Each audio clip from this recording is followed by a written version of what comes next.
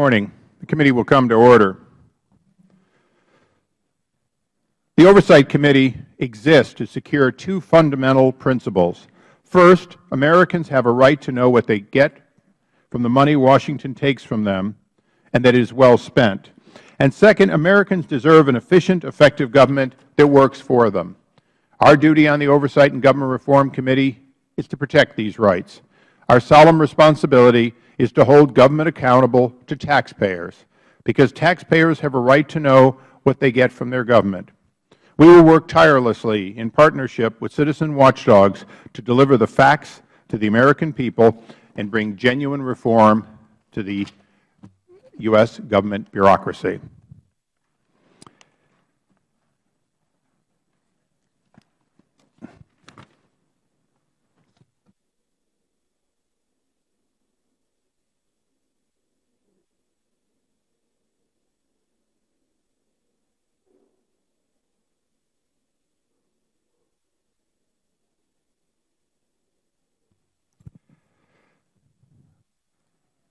Today we have a distinguished panel, and today we will hear from 5 commissioners in what I believe will be an extraordinary hearing, one in which an independent commission that Americans rely on to ensure that we have safe and reliable nuclear power, and particularly safe nuclear power.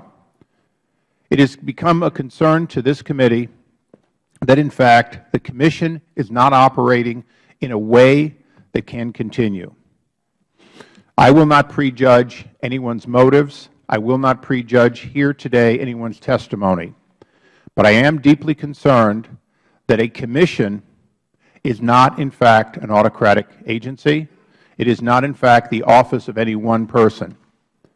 For a Commission to work successfully, or any agency that has a board, whether it's the National Transportation Safety Board or a host of others that we rely on for safety particularly, it has to lead by consensus. Doing the basic arithmetic, this is a 3 Democrat, 2 Republican Commission. If it were 3 and 2 the other way, or any combination, it should work and work by consensus. The history of this agency, of this Commission, has been generally to work by consensus or near consensus.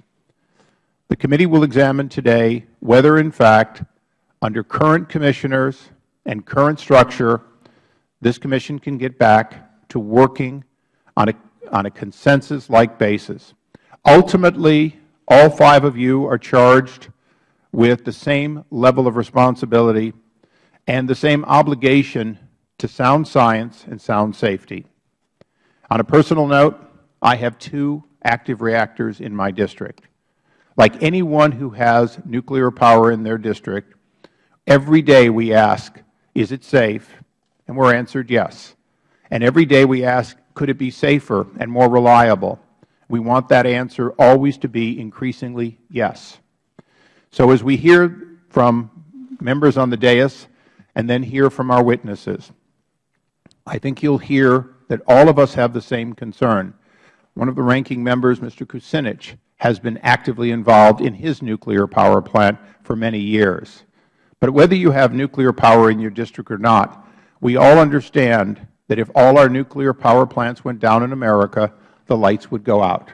There is not sufficient replacement power today or in the foreseeable future to live without the highly reliable base load that comes from nuclear energy.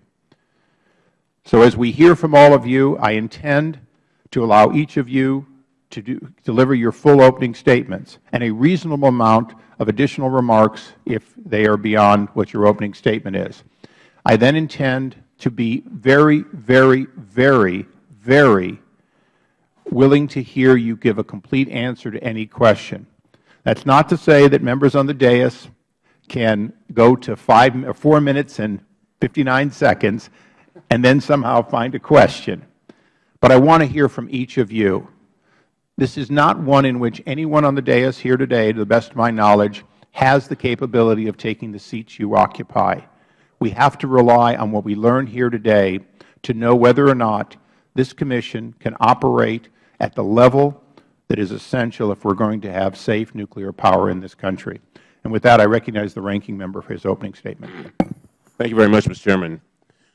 In March of this year, a massive earthquake and subsequent tsunami killed more than 20,000 people and devastated northern Japan. It caused catastrophic damage at 4 of the nuclear reactors at the Fukushima power station. This was the worst nuclear disaster since Chernobyl 25 years earlier. Our #1 priority on this committee must be ensuring that we learn the lessons of the Fukushima disaster and take appropriate action to improve the safety of nuclear power plants in this country. Yesterday, the Union of Concerned Scientists issued a statement imploring our committee to focus today's hearing squarely on these safety issues. Dr. Lesbeth Grunland, a physicist and co-director of Global Security Program at UCS, urged the committee to focus on the safety issues facing U.S. reactor fleet rather than on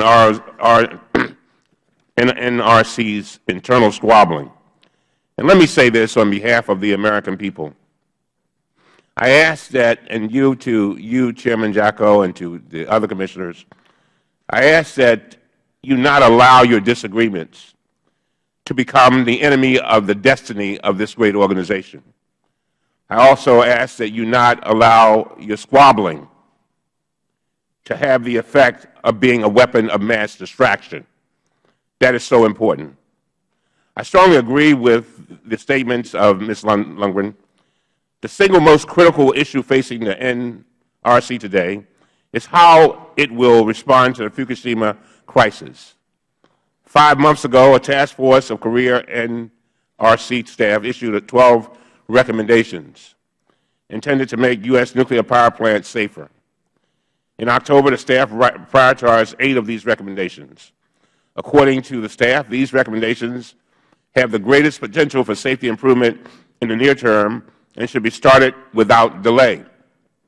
For example, one of the key problems in the Fukushima disaster was that the tsunami knocked out the station's backup power, causing temperatures to rise in 4 reactors and resulting in a substantial release of radiation. NRC staff has recommended that all existing and new reactors in the United States strengthen their capabilities to mitigate these types of blackouts.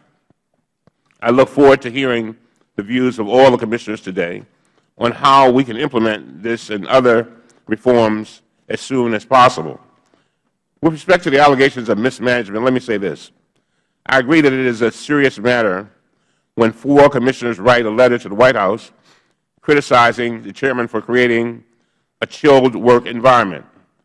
These allegations should be taken seriously, which the White House has done. And I don't plan to be a referee. I believe that you should be able to work out these disputes among yourselves. Based on my review of this issue, however, I also believe that the current chairman has exhibited one of the strongest safety records of any previous NRC chairman. I would urge anybody interested in this issue to read the harrowing transcripts of the recordings from the Emergency Operations Center stood up by the chairman to help the people of Japan and the United States citizens in close proximity to Fukushima in danger zone. You will be impressed by the skill and courage of those who worked around the clock to prevent this disaster from becoming far worse. As a result, I'm struggling to determine how much of this squabbling relates to personality conflicts and how much relates to a fundamental disagreement about the statutory structure of the Commission itself. The Inspector General, after interviewing all 5 commissioners and senior NRC staff, concluded that the chairman acted within his authority. The General Counsel of the NRC agreed after examining the chairman's actions relating to Fukushima. He wrote in an opinion that the chairman's actions fit within his authorities. Similarly, our committee's own investigation, which has included transcribed interviews of 15 senior NRC staff and the review of thousands of documents, has uncovered no violations of law or instances in which the safety of U.S. nuclear facilities have been placed in jeopardy. The truth is that when Congress reorganized the NRC in 1980, he created a structure with a very strong chairman. As President Carter said at the time, the experience of the 3 Mile Island demonstrated that the Commission as a whole cannot deal expeditiously with emergencies. Moreover, this is not the first time there has been conflict between the NRC chairman and the other commissioners. A 1999 report by the Inspector General described a very similar situation and found that the statutory structure of the NRC leads to tensions between the chairman and other commissioners. Finally, the natural question is, where do we go from here? Based on the letters all 5 commissioners have sent to the committee in preparation for today's hearing, I believe they are all willing to fulfill the fundamental mission of the NRC. I sincerely hope that we can use today's hearing as an opportunity to get beyond past differences and refocus our energies on the goal of nuclear safety. And I remind the commissioners, when the hearing is over, when the lights are down and the cameras are out and the reporters are gone, you all still have to return to your workplace and work together to protect the safety of all Americans. And with that, I yield back. I thank the gentleman. I now recognize the chairman of the Subcommittee on Regulatory Affairs, the gentleman from Ohio, Mr. Jordan, for 5 minutes for an opening statement. I thank the chairman, and I'll be very brief. And I just want to thank the chairman for having this important hearing today, and remind the committee that this is in no way a partisan issue. This is about an important commission who seems to be, based on some of the things we have said, not functioning the way we would want, maybe even use the term dysfunctional.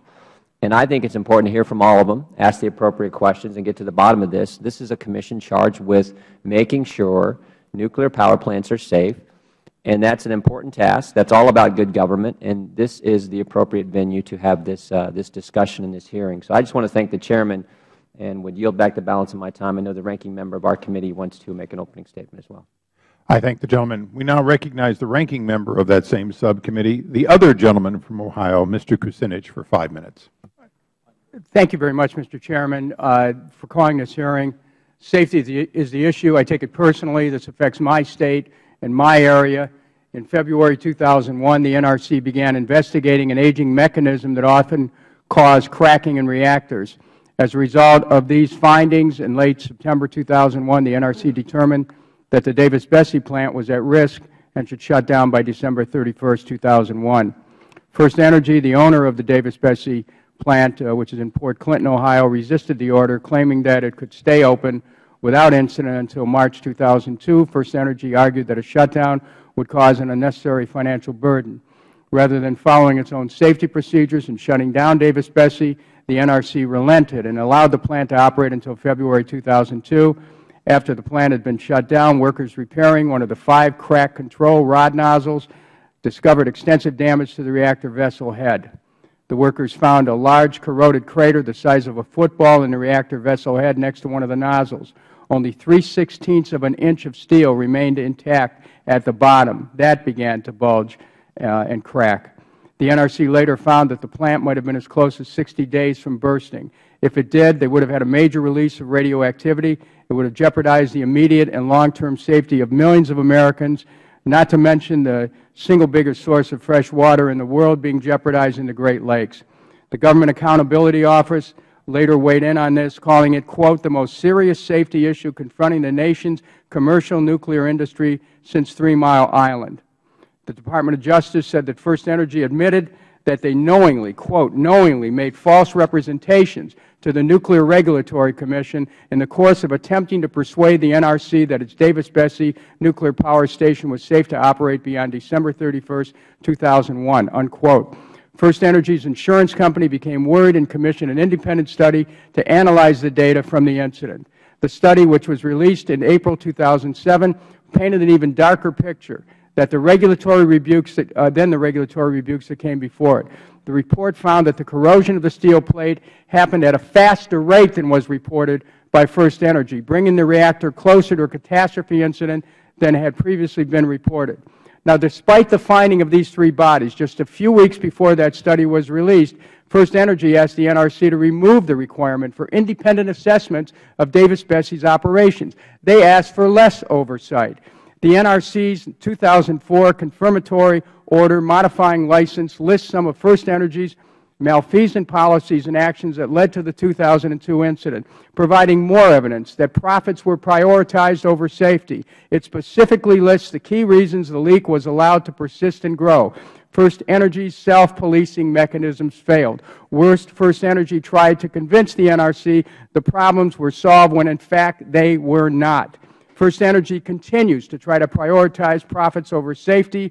Since I don't have time here to cover in detail the full history of FirstEnergy's bad decisions, near misses, and safety lapses, I ask unanimous consent to place into the record a document prepared by Beyond Nuclear which does that, Mr. Chairman. Without objection, so ordered. Several weeks ago, FirstEnergy had to shut down Davis-Besse to replace yet another reactor head because its design has flaws which creates leaking problems. In doing so, they found cracks in a building designed to protect the core from external missiles like planes, but also to prevent the release of radioactive air and steam in the event of a problem with the reactor. The latter scenario is what almost happened in 2001 at Davis-Besse and is exactly what happened at Fukushima when the containment buildings blew up from the steam buildup. A structurally compromised building affords less protection to protect the public. True to form, there were important differences between the story FirstEnergy told the public and the real story, which I only uncovered because of my own investigation and because of my staff. Specifically, FirstEnergy tried to convince the public that the cracks were only cosmetic in nature, were few in number, and were not widely distributed. None of the above was accurate, and yet FirstEnergy was eager to restart Davis-Besse, even though they will not know the cause of the cracking until February. We should be looking at this. The corporations that run nuclear power plants are fundamentally no different than the corporations that drove our economy off a cliff. They will cut corners to maintain or increase profits in the absence of sufficient incentives to act differently.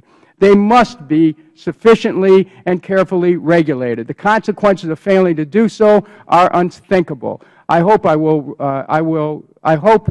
will reflect on the NRC's position here and help to achieve a culture of independence, objectivity, and public interest over corporate interest, and that will have complete dedication to safety. I thank the Chair for calling this hearing and for your attention to this critical matter at this time.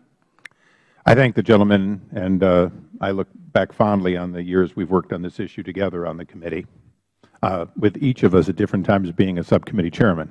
Thank you, Mr. Chairman. We now recognize our panel of witnesses. Mr. Gregory Jaczko is the Chairman of the Nuclear Regulatory Commission. The Chairman is I think, a particle physicist, to be more accurate, and an experienced policy advisor who has served in the Commission since 2005 and has served on both sides of the dome, both in the House and the Senate in the past. Commissioner Christine I'm going to try this again. Schiznicki? Spinicki. Okay. And I grew up near Slavic Village, and I should be able to do these names better. Is an experienced nuclear engineer, a policy advisor who came to the Commission in 2008. Commissioner William Magwood, the fourth. Commissioner Magwood joined the Commission just in 2010. He previously served 7 years as Director of Nuclear Energy at the Department of Energy. Commissioner William Ostendorf. Commissioner Ostendorf came to the Commission last year after a distinguished career in the nuclear Navy and much time also with the Department of Energy. And then Commissioner George Erpastolakis. Thank you for being understanding. The Commissioner is an expert in risk assessment and came to the Commission in 2010 after many years as a professor at MIT. Gentlemen and lady, pursuant to the rules of the committee, all witnesses here will be sworn. Would you please rise to take the oath and raise your right hands? Do you solemnly swear or affirm that the testimony you are about to give will be the truth, the whole truth, and nothing but the truth? I do. Let the record indicate all witnesses answered in the affirmative. Please be seated. As I said earlier, nobody on the dais here knows anything other than what we've heard. You're here today, so we hear all of you. So I will ask you to try to come close to 5 minutes. I'm not going to gavel people if they're going through with their statements, and I'm likely also going to be very generous in your response times so that we can fully hear from all of you here today. Chairman Jaczko, would you please go first? Well, thank you, Chairman Issa and Ranking Member Cummings and members of the committee. We've been asked to appear before you today to discuss the management and operations of the United States Nuclear Regulatory Commission. This year, 2011, has been an exceptionally challenging and productive year for the NRC.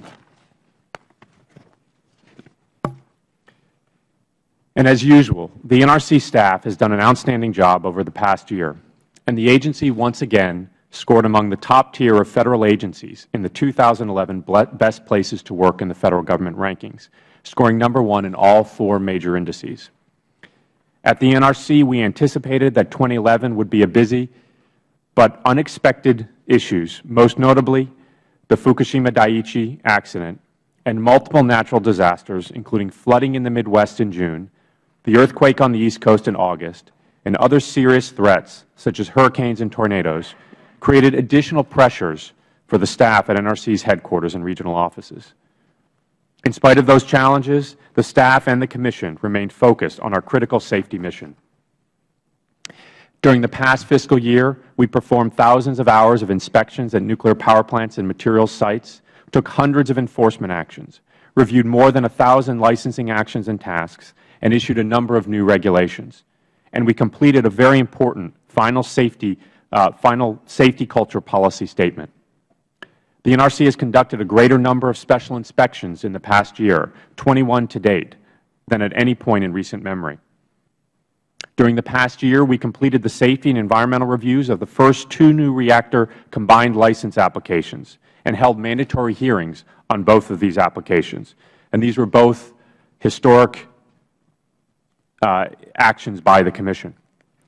We issued final safety evaluation reports for the AP1000 and ESBWR design certifications and issued 8 reactor license renewals.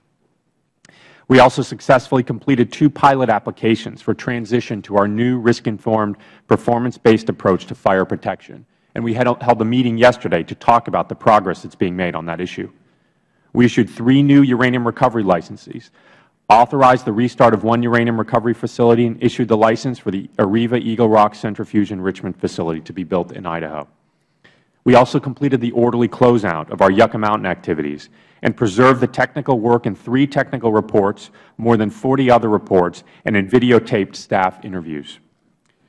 We have also approved cybersecurity plans for all nuclear power plants, published approximately 30 new guidance documents, and hosted the first integrated regulatory review service mission to the United States, and that is an international peer review mission that is done under the auspices of the International Atomic Energy Agency. Now, the Commission itself was also incredibly productive in 2011.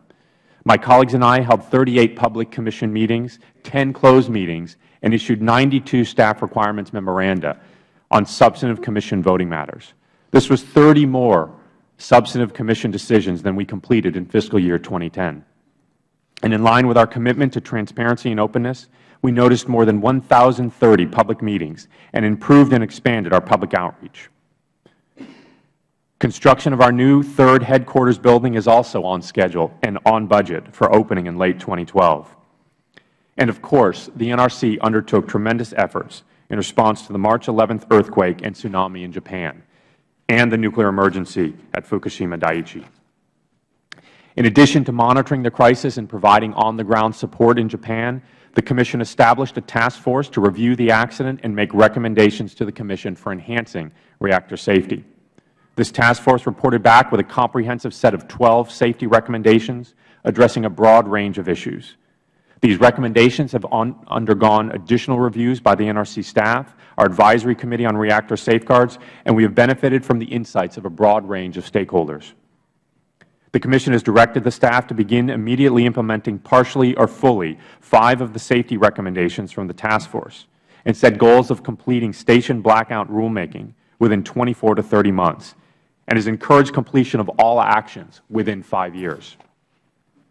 Chairman Issa, Ranking Member Cummings, and members of the committee, this concludes my formal testimony today, and I would be pleased to respond to any questions you may have. Thank you. Thank you, Chairman. Commissioner Svinicki, I'll get to it eventually. Thank you, Chairman Issa, Ranking Member Cummings, and members of the committee for the opportunity to appear before you today. You have requested that members of this commission address the topic of management and leadership issues at the NRC. I have been privileged to serve as a commissioner of the NRC for over 3.5 years. During this time, the agency's approximately 4,000 technical, legal, and administrative staff members have impressed me with their professionalism and their unyielding commitment to the NRC's important missions of nuclear safety and nuclear security. Their efforts are led by a skilled group of senior executive service managers, most of whom have decades of experience, not just in Federal service, but specifically at the NRC. I have confidence in the work they do and believe the nation is well served by their constant vigilance on matters of nuclear safety and security. I appear before you today, however, to address topics related to the current functioning of the Commission itself and the engagement between the Commission and the agency staff.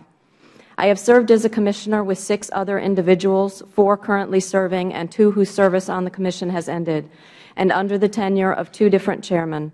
Although some amount of tension is expected in any deliberative body, I believe the level of tension among the currently serving members of this Commission is impeding the collegial processes of the NRC and is obstructing the functioning of key processes between the Commission and the agency staff. These tensions are rooted in an interpretation of the NRC Chairman's statutory authorities, as well as his conduct toward his Commissioner colleagues and the NRC staff. Despite these problems, I believe it is likely that the Commission would have continued its tug-of-war over these issues to the extent possible out of the public spotlight. Events of the past few months, however, pushed the Commission beyond its tolerance for current circumstances and led us to communicate our concerns beyond the Commission. As a result of interpretations of the NRC Chairman's authorities that grant the Chairman the authority to decide which issues appropriately involve any of the Commission's statutory functions, and to interpret for the agency staff the meaning of direction issuing from Commission decisions, the situation at the NRC has, in my view, become increasingly unworkable and threatens the viability of a functioning Commission structure. While the Reorganization Plan No. 1 of 1980 created certain administrative responsibilities, concentrated certain administrative responsibilities in the hands of the Chairman, the legislative history makes clear that it was not intended to displace the ultimate authority of the full Commission over the affairs of the agency. The plan itself includes a provision that the Commission may decide by majority vote in any area of doubt whether any matter pertains to one of the Commission's statutory function. In its deliberations on the plan, Congress also emphasized that the Commission shall have full access to all information within the agency, including that in existence and that which requires development by the staff. The Chairman may not withhold or delay providing information requested by the Commission. In both of these critical areas, however, I do not believe that the processes under the current Chairman satisfy the intent of the law. Over the past year and a half, the Commission has engaged in a protracted effort to resolve its disagreements over its respective roles and responsibilities through a comprehensive revision of its internal operating procedures. This effort proved ultimately unfruitful, however, in resolving the underlying disagreements. Exacerbating these long-standing disagreements are recent events of concern that have come to the Commission's attention. In October of this year, the Chairman appeared at an annual retreat held by the agency's Executive Director for Operations and senior agency staff. Within days of this event, a number of attendees from the retreat sought me out to express their strong reaction to the Chairman's statements. They described the content of his remarks as an expression of contempt for the Commission. It was described to me that the Chairman instructed those present to advance his agenda and that this must come at the price of having their own independent assessments and recommendations. The Executive Director for Operations described it to me by saying, "We were pretty much instructed to leave our brains at home." Hearing of this event was a formative moment in leading me to conclude that the points of tension between the Chairman and the Commission were no longer isolated to the Commission itself. Interference in the flow of information coming to the Commission was occurring to such a pervasive extent and was being conducted so brazenly that the Commission needed to take additional action. Another circumstance that I believe caused the Commission to bring these issues forward is the Chairman's continued outbursts of abusive rage directed at subordinates within the agency staff. All members of the Commission, including me, have been on the receiving end of this conduct, which was also acknowledged by the NRC Inspector General in his testimony before the House Energy and Commerce Committee Subcommittee on Environment and the Economy earlier this year. These incidents appear to have grown more frequent, however, and I am now aware of this conduct being directed against staff at various levels in the agency. Some of these employees have spoken to me privately of the embarrassment and humiliation of being made to lose their composure in front of their colleagues or to be seen exiting the Chairman's office in a state of obvious upset. I regret that we have come to this point, but our agency, one whose fundamental mission is to ensure the health, safety, and security of the American public, is premised on the variability of individuals to speak out. It is my hope that a positive lesson about the willingness to speak out will be drawn by not just the NRC staff listening to this hearing, but by all those responsible for safety and security across our government. Thank you. Thank you. Commissioner Magwood.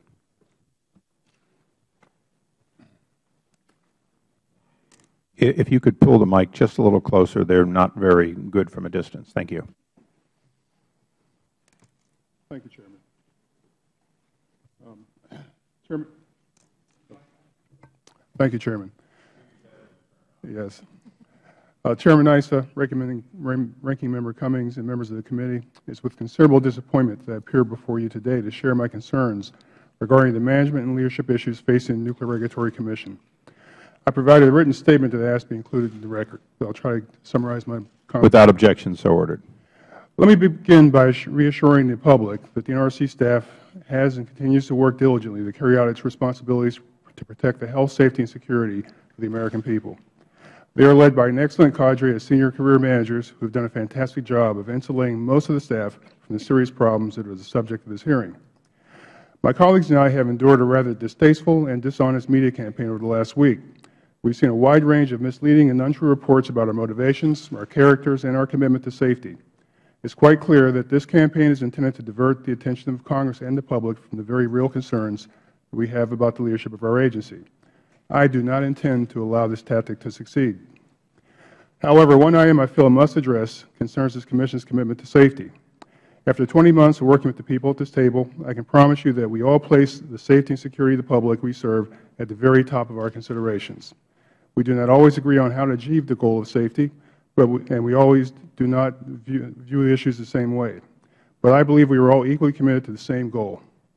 To impugn the motivations of members of the Commission because of disagreements on strategy or approaches is irresponsible. Now, as I discuss the real concerns facing us, I feel my true role before you today is to give voice to the dedicated men and women who serve the NRC, many of whom have come to me to discuss their concerns. First, I am most concerned that the Chairman has made a regular practice of interfering with the ability of the Commission to obtain information from the NRC staff.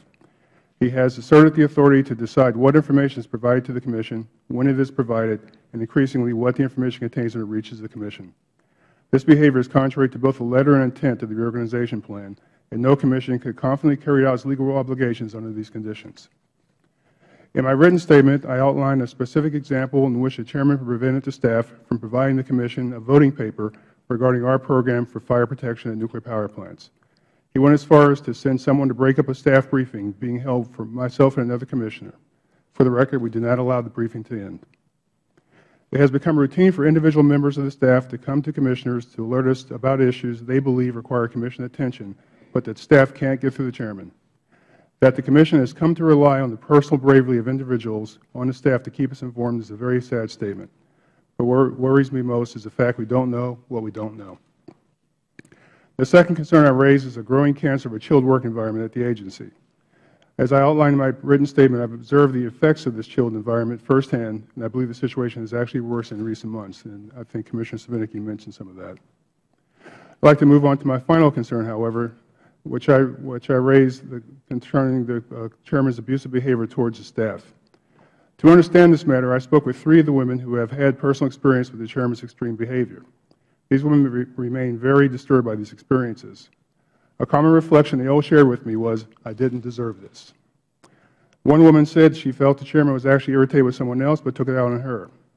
Another told me she was angry at herself for being brought to tears in front of male colleagues. A third described how she couldn't stop shaking after her experience. She sat talking through what had happened to her with her supervisor until she could calm down enough to drive home. Senior female staff in an agency like NRC are tough, smart women who have succeeded in a male-dominated environment. Enduring this type of abuse and being reduced to tears in front of colleagues and subordinates is a profoundly painful experience for them. The word one woman used was humiliated. I must note that none of these women want to have their names used publicly.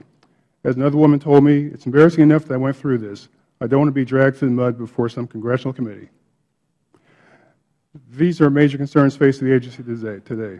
Blocking staff from providing information to the Commission, the creation of a chilled work environment, and the abuse of NRC staff.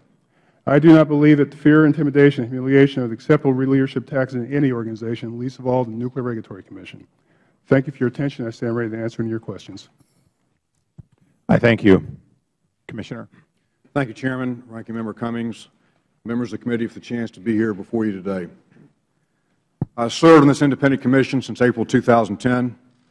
During that time, I've come to better appreciate the reputation the NRC has historically enjoyed as a competent regulator and a leader in nuclear safety, not only in the United States, but also in the international community.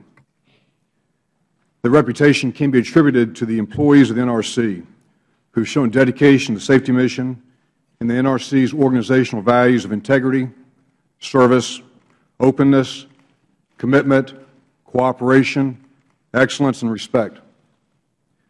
For decades, these values have served as a guide for the operations of the NRC staff as well as for the Commission. These values have also historically fostered an open and collaborative workplace that brings out the best regulatory and technical judgments of the NRC staff without undue influence or pressure. Unfortunately, we find ourselves today in an environment where those historical values have been compromised and the agency's reputation placed at great risk. Left uncorrected, this trend damages the ability of the NRC staff and the Commission to carry out its nuclear safety mission for this country. I have over 30 years of service to this country. As a Rickover-era nuclear-trained submarine officer, I served on 6 submarines. I commanded a nuclear attack submarine for 3 years, had subsequent command of an attack submarine squadron of 8 submarines. I've been personally accountable to the United States government and the White House, the Department of Defense, for ensuring the safety of nuclear-powered warships. I take great pride in that service and in my own decision-making with respect to those principles that best ensure reactor safety. After retiring from the Navy in 2002, I worked upstairs the House Armed Services Committee as a counsel with oversight responsibility for atomic energy activities at the Department of Energy. Subsequent to that, I spent 2 years as a senior official at the Department of Energy, now with NRC. With significant experience in leadership positions dealing with nuclear oversight, whether it be nuclear weapons or nuclear power, I can honestly say to this committee that I have never seen an environment where the highest level of the organization does not reflect the values shared by the whole. Along with the 3 of my Commissioner colleagues who signed the letter on October 13th, who took the same oath to, quote, well and faithfully discharge the duties, unquote, of our office, I refused to be silent while damage was being done to the NRC's work environment. It is important to comment briefly on what I will label as an unprecedented action, the 4 of us writing a letter to the White House. That's the letter that this committee received last Thursday evening. This letter is not about politics. It was signed by 2 Democratic and 2 Republican members of this commission. I regret that that letter has been portrayed by many in Congress over the last 3 or 4 days as being politically motivated. I assure this committee it is not. It is not about Yucca Mountain. It is not about other policy disagreements. It is not about internal conflict between commissioners, though that is one element of our concerns. With great respect for the White House, I must take strong exception to White House Chief of Staff Daley's letter from Monday night that I believe mischaracterized the situation at the Commission. What is this letter about? This letter is about management actions that have significantly eroded the prized, open, and collaborative work environment of the NRC, our nation's nuclear safety agency. These actions have served to prevent the Commission from being fully informed of the NRC staff's views and recommendations. It is about behavior that, if exhibited by one of our NRC's regulated licensees, would be subject to investigation and potential enforcement action for a chilled work environment. It is about bullying and intimidating behavior towards NRC career staff that should not and cannot be tolerated. In light of our unanimous agreement that these actions cannot continue, the four of us fulfilled our oath of office and took what we viewed as appropriate action and wrote the White House. That letter clearly states our grave concerns. I appreciate this committee's oversight role. I look forward to your questions. Thank you. Commissioner. Chairman Issa, Ranking Member Cummings, and members of the committee, good morning. Management and operation of the Nuclear Regulatory Commission is an important subject.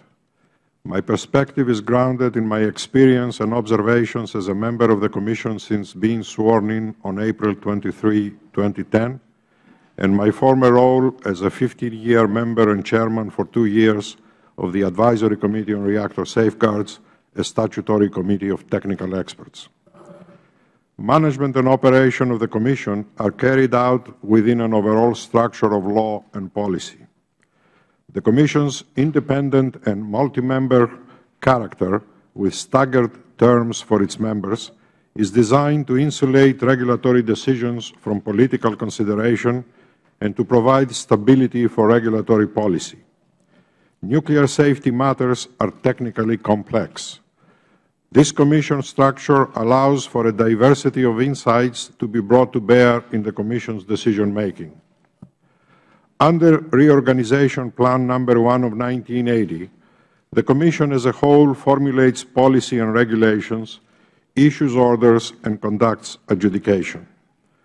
Policy formulation includes major administrative decisions with policy implications.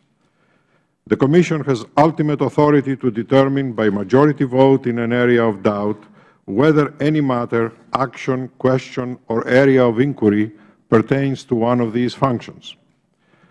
The Senate Committee on Governmental Affairs, in reporting on the reorganization plan, declared that, quote, "The committee also intends the Commission to exercise the authority to interpret the plan," end quote. The legislative history of the plan and the presidential messages to Congress in submitting the plan emphasize that the Chairman is subject to the policies of the Commission and the oversight authority of the Commission. As principal executive officer of the Commission, the Chairman has the ultimate responsibility to the Commission and the public for the proper day-to-day management and administration of the agency. However, the Chairman is statutorily responsible to the Commission for assuring that the Executive Director of Operations and the staff are responsive to the requirements of the Commission in the performance of its functions. The 1980 Reorganization Plan also provides that the heads of the offices of the General Counsel, the Secretary of the Commission, and the Advisory Committee on Reactor Safeguards shall continue to report directly to the Commission. The Chairman and the Executive Director, through the Chairman, are responsible for ensuring that the Commission is fully and currently informed about matters within the Commission's functions. The reporting relationship of the Executive Director to the Chairman is not intended to interfere with the ability of the EDO to make independent recommendations on matters that the Commission has delegated to him. While the Chairman has special responsibility for policy planning and development for the Commission could not function in any satisfactory way if the Executive Director or other senior managers were required to misrepresent or suppress their views or analyses. The Commission is well served by its dedicated staff, with many senior managers who bring long experience and advanced technical expertise. Their technical evaluations are essential to informed Commission decision-making. The transmission of adequate information and unbiased perspectives to the Commission for its decision-making and oversight is essential to the agency's mission of protecting public health and safety. I joined my fellow Commissioners to formally express our serious concerns regarding the Chairman's leadership. I regret that partisan or other ill motives have been ascribed to the action that we have taken. This could not be further from the truth. Thank you very much. Thank you. I'd like to thank all of you for staying well under the 5 minutes. And again, all of your full written statements are, by committee rule, going to be in the record. I'll recognize myself for 5 minutes. Chairman, Who's your board of directors? For the people out there and sort of, you know, they don't know government necessarily, what's the equivalent of your board of directors? Who do you report to? Well, I would say it's I'm responsible as the chairman of the commission to carrying out the policies that the commission as a whole. Well, I appreciate that, but are you the CEO in your opinion? I believe the statute describes the chairman as the principal executive, so that would probably be the closest. So you view yourself as the chief executive officer, correct, the chairman. Who's your board of directors? I would say it's probably a combination of the commission, but the Congress as well, I think, serves a role in its oversight capacity to oversee the operation. Do these gentlemen and lady sitting next to you, are they your board? I think, yeah, that's certainly one way to characterize the commission as a structure that way, that they're responsible for establishing the policies of the agency, as I am a member of that as well.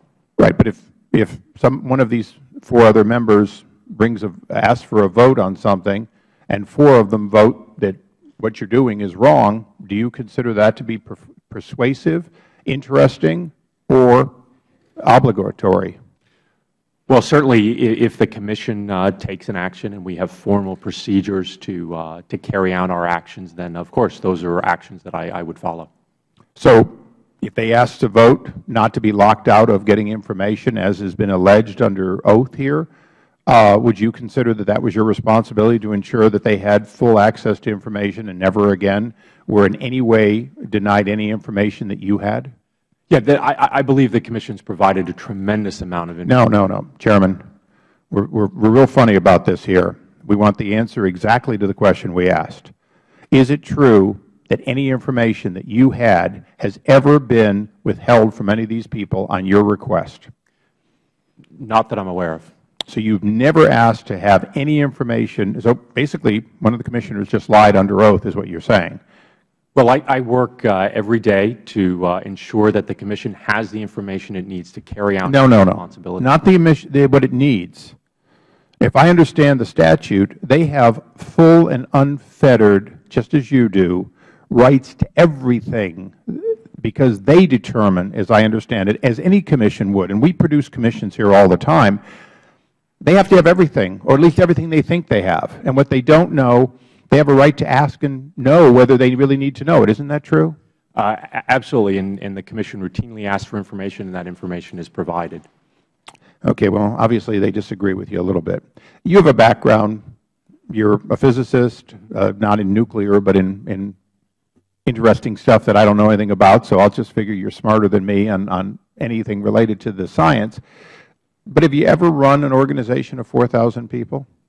No, this is the first time that I've done that. What's the largest organization in which you were the CEO of in your career? Well, I was responsible for managing my personal staff and as a commissioner, and prior to that I served in policy capacities. So half a dozen or something like that? Yeah. Okay. Commissioner Ossendorf, as a Navy captain, how many people worked for you? Chairman, I had several different jobs in the Navy. As commanding officer of a submarine, I had 150 people. As commanding officer of a nuclear attack submarine squadron, 1,200. As principal deputy administrator at NSA, I was a chief operating officer for 2,500 personnel who were feds and 32,000 people who were management and operating contractors. And from your leadership training over 30 years, from your years in the Navy, an autocratic organization, an organization in which you can go to jail for not obeying the lawful order of the ship's captain, you have said, signing on with the other commissioners, that this chairman has exceeded any semblance of the kind of authority that you believe he should have in his conduct, that he has had conduct, if I understand correctly, that does, and I know there's some debate about this, it does endanger safety because it's conduct that is demoralizing to an organization that, in fact, if my nuclear power plants in my district, if they had somebody like Chairman Jaczko is alleged to be, you would shut down that site. You would view them as dysfunctional enough to be unsafe. Isn't that true? I'd say, Chairman, I think if I understand your question correctly, that I do not believe that we have been kept fully informed of our staff's views and their technical analysis, their recommendations on more than one issue here in the last few months that directly could impact how we proceed with respect to the Fukushima reactor accident. And I'd ask unanimous consent for 30 more seconds to have Commissioner Magwood, who I think talked on the same subject, if he has anything to say. No, I think I would just simply add that there are clearly cases where my office has asked for information and been told we couldn't have it, and it's very black and white to me. So the Chairman was less than truthful in saying that he's provided you information you requested always. Well, I don't want to sit here and say that someone's not telling the truth. I just simply will tell you what my experience has been. Thank you. The gentleman from Maryland, the ranking member, is recognized for 5 minutes. Actually, make that 6, please. Thanks.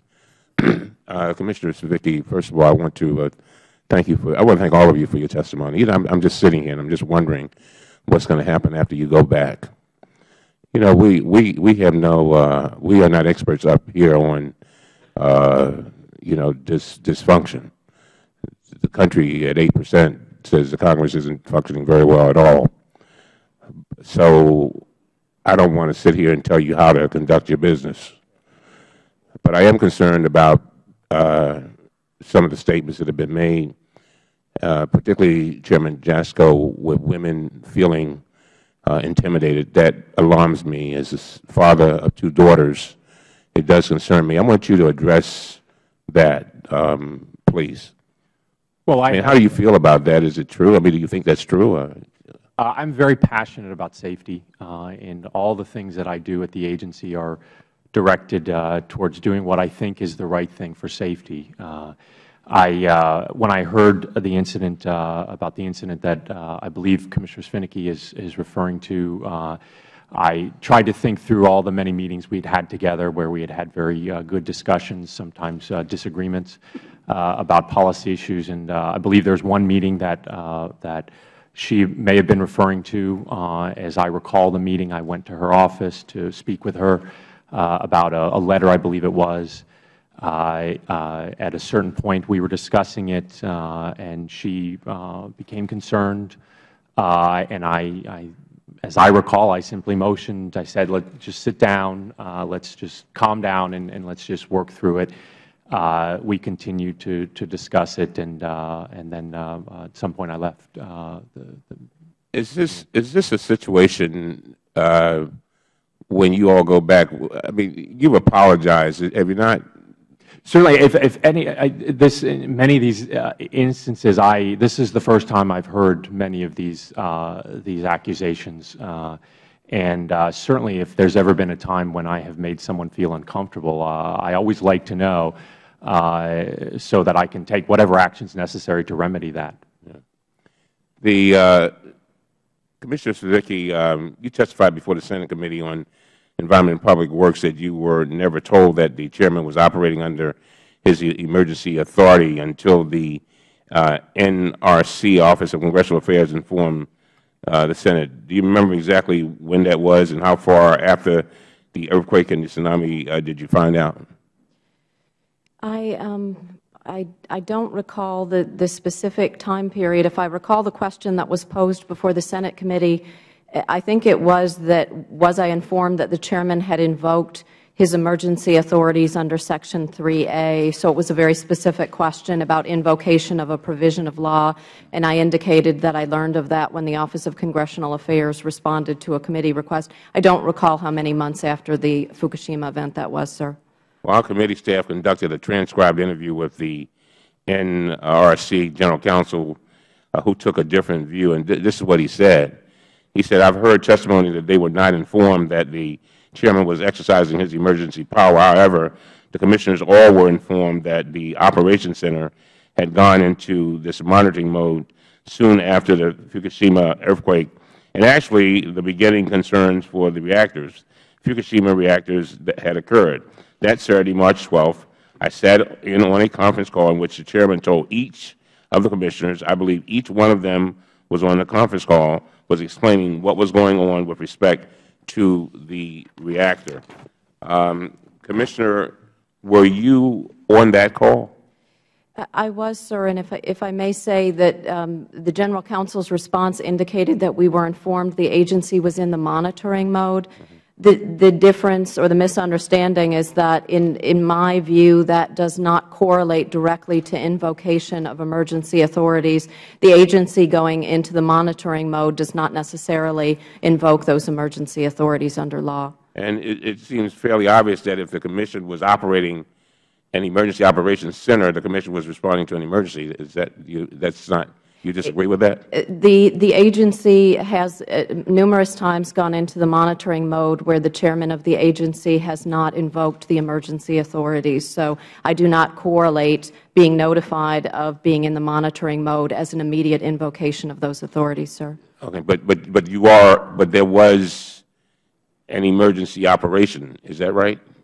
I know that yes, and other than the term being the same, again, and I apologize if my answer is complicated, it's simply that the agency going into a monitoring mode does not necessarily correlate or immediately invoke those emergency authorities. So is your main objection that you did not receive some sort of a paper stating explicitly, or by the way, we are having an emergency? Is that a fair statement? But the significance to me of the invocation of the emergency authorities is that under the reorganization plan, at that point, the chairman has taken the authorities of the Commission as a whole, and then in an emergency, he is able to exercise singularly the authorities of the Commission as a body. So I do see a distinction. Well, perhaps, Chairman Jaczko, could you clear that up? When did you inform them that we were operating under the emergency provisions? Well, the first action was very early on March 11th at about 9:43 in the morning. I believe one of my staff members indicated to their staff that we were entering monitoring mode. About 20 minutes later, a formal agency email went out. I then, later that evening, and this is all on the first day, March 11th, sent an email to my colleagues informing them that we were in monitoring mode and talked about our response and what we were doing to the accident. From that point on, we had meetings at least 3 times a day where their staff were briefed by members of the Operations Center about our activities and our status. I held approximately once a day, and starting on March 12th, briefing phone calls with them to describe our actions and indicate what we were doing as an agency to respond to the emergency. I see my time has expired. Thank you. I thank the gentleman. We now go to the Chairman of the Subcommittee, Mr. Jordan, for 5 minutes. I thank the Chairman. let me start with Mr. Ostendorf. On October 13th, you all sent a letter to the White House Chief of Staff. That seems pretty unprecedented to me, that you would have 2 Democrats, 2 Republicans on a commission send a letter to the Chief of Staff of the White House about the activities of the Chairman of this commission. Do you know if there's any other examples of that happening, other commissions where the same kind of activity or same kind of action was taken, a letter sent to the White House Chief of Staff? Mr. Jordan, I agree it's an unprecedented action. I'm not aware of any other similar situation. So you guys knew that this was something that had not been done before. This was pretty unprecedented. I think the 4 of us were not aware of any circumstance in which a similar action was taken by independent regulatory commission. And my guess is you had several discussions amongst the 4 of you about taking this unprecedented action. Can you elaborate on that? Was there a time frame where, over a period of months, maybe even longer, where weeks or months or longer, you talked about taking this unprecedented action? We've had significant concerns for a number of months. And this is in the committee's report, it's in our letter to the White House, concern on withdrawal of the SECI paper back in July, associated with staff recommendations on how the Fukushima report should be evaluated and prioritized by our staff. That paper was withdrawn by the Chairman. That caused significant concern among the 4 of us. We discussed our concerns with the Chairman. We saw attempts to remove the Executive Director for Operations, the EDO, which is a significant personnel step to remove the senior career person in the agency.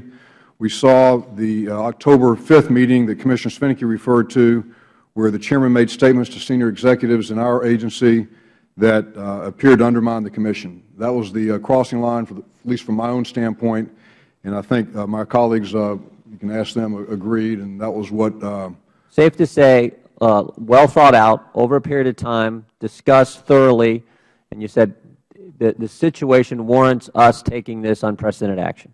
We had seen that our attempts to talk to the Chairman about our concerns on various matters had not yielded any difference in behavior or actions on his part. We felt that as Commissioners we had an obligation to the United States to do this. And can I go down the line, Commissioner, with each of you? Would you agree with the assessment given by Mr. Ostendorf? Yes, sir, I would. And I would add that we had engaged, as I said, in protracted efforts to attempt, through our own procedures, to try to resolve some of these issues that had not borne any fruit. Commissioner Magwood, accurate? Yes, very accurate. And Commissioner Apostolakis? Yes, it is accurate. Okay. And Mr. Ostendorf, we have a chart here in our material of the 5 commissioners, the professional staff, this chart here with I'm guessing maybe 30 different folks here. And obviously you can't testify for them, but is it fair to say that the staff that's on this page had real concerns about the leadership style of Mr. Jaczko? This was part of your assessment and evaluation before you sent the correspondence to the letter to the Chief of Staff. Mr. Jordan, I can tell you that prior to signing the letter, I think I'll speak for myself, but I think my other 3 colleagues would tell you the same thing, that we had significant feedback from the senior career leadership of the agency expressing great concerns on there being a chilled environment, a lack of an open, collaborative work environment in their interface with the Chairman. Okay. And just one more question for you, and then maybe the same question to the other commissioners. You stated in your testimony that it bothers you that some are alleging that the action that the 4 of you have taken is somehow politically motivated. And I think it's certainly a stretch in the fact that it's 2 Democrats, 2 Republicans. But I want to ask, do you think the actions of the Chairman have been politically motivated? His style of leadership, what he is doing, do you think those are politically driven? That's a difficult question, Mr. Jordan. I personally can't tell you that I think his actions are politically motivated. I have no evidence that they are. I will just tell you that we have seen significant issues under his leadership and management that we think are unacceptable. Commissioner Savnicki? I'm sorry. I think I did a better job on the name than the Chairman, but I'm sure I got it wrong too. Go ahead. I will not testify to political motivations of Chairman Jaczko. I would describe my motivation in signing that letter was more on the basic conduct issues. Okay. Okay. Fair enough. Mr. Magwood? Yeah, I think I would answer the question the same way. I would never describe political motivations. Okay. My motivation was not political. I understand that. But do you think the Chairman's was? I have no evidence that it was. I think it's more his interpretation of his role as a chairman that is driving his actions. Thank you. Thank you, Mr. Chairman. Thank you. We now recognize the ranking member of the subcommittee, Mr. Kucinich, for 5 minutes. Thank you very much, Mr. Chairman. Members of the committee, I want to quote from an article in Politico today on their front page. It says, "Behind closed doors, they snipe at each other. In public, they question each other's motives.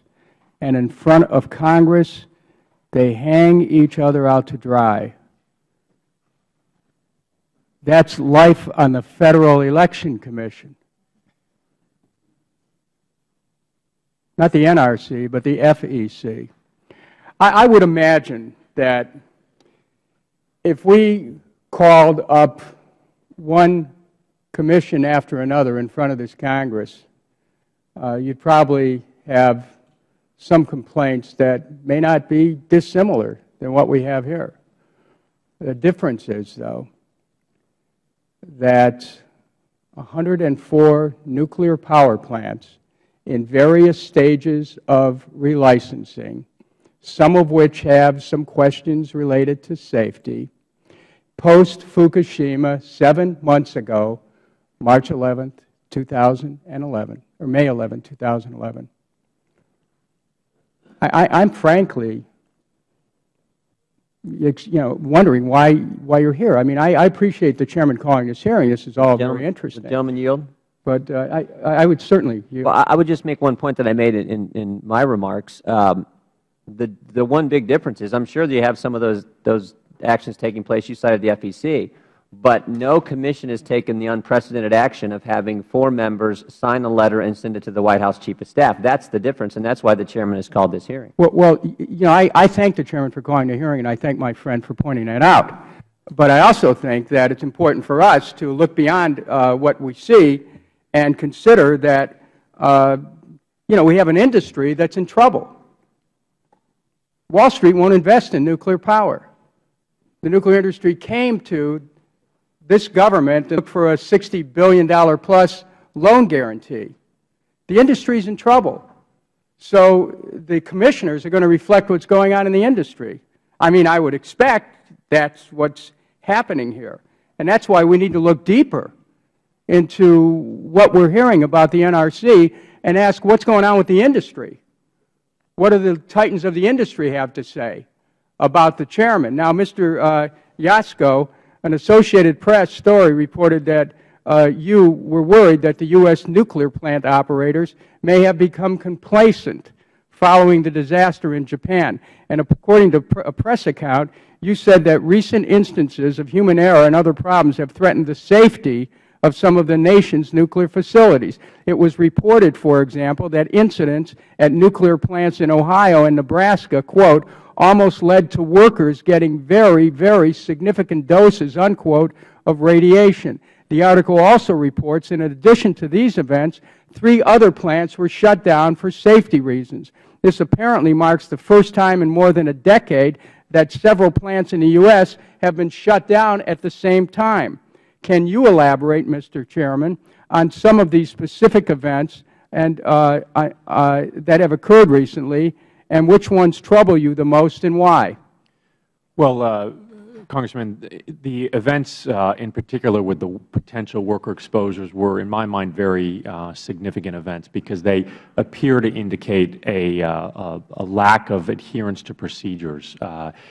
And after I made those comments, I heard from industry officials, and while they may have not necessarily agreed with my assessment of complacency, they did acknowledge that there is a change in the workforce right now in the nuclear industry. There is new workers, and we are seeing some of these incidents in which the new workers may not have a full appreciation of the procedures and the need for adherence to certain processes that ultimately ensure safety. So it's an important signal. It's not clear yet that we're seeing a true decline in safety, but it's an important signal that we need to make sure we keep a close eye on as the year goes on and as we continue our oversight of these plants. Is safety your top concern?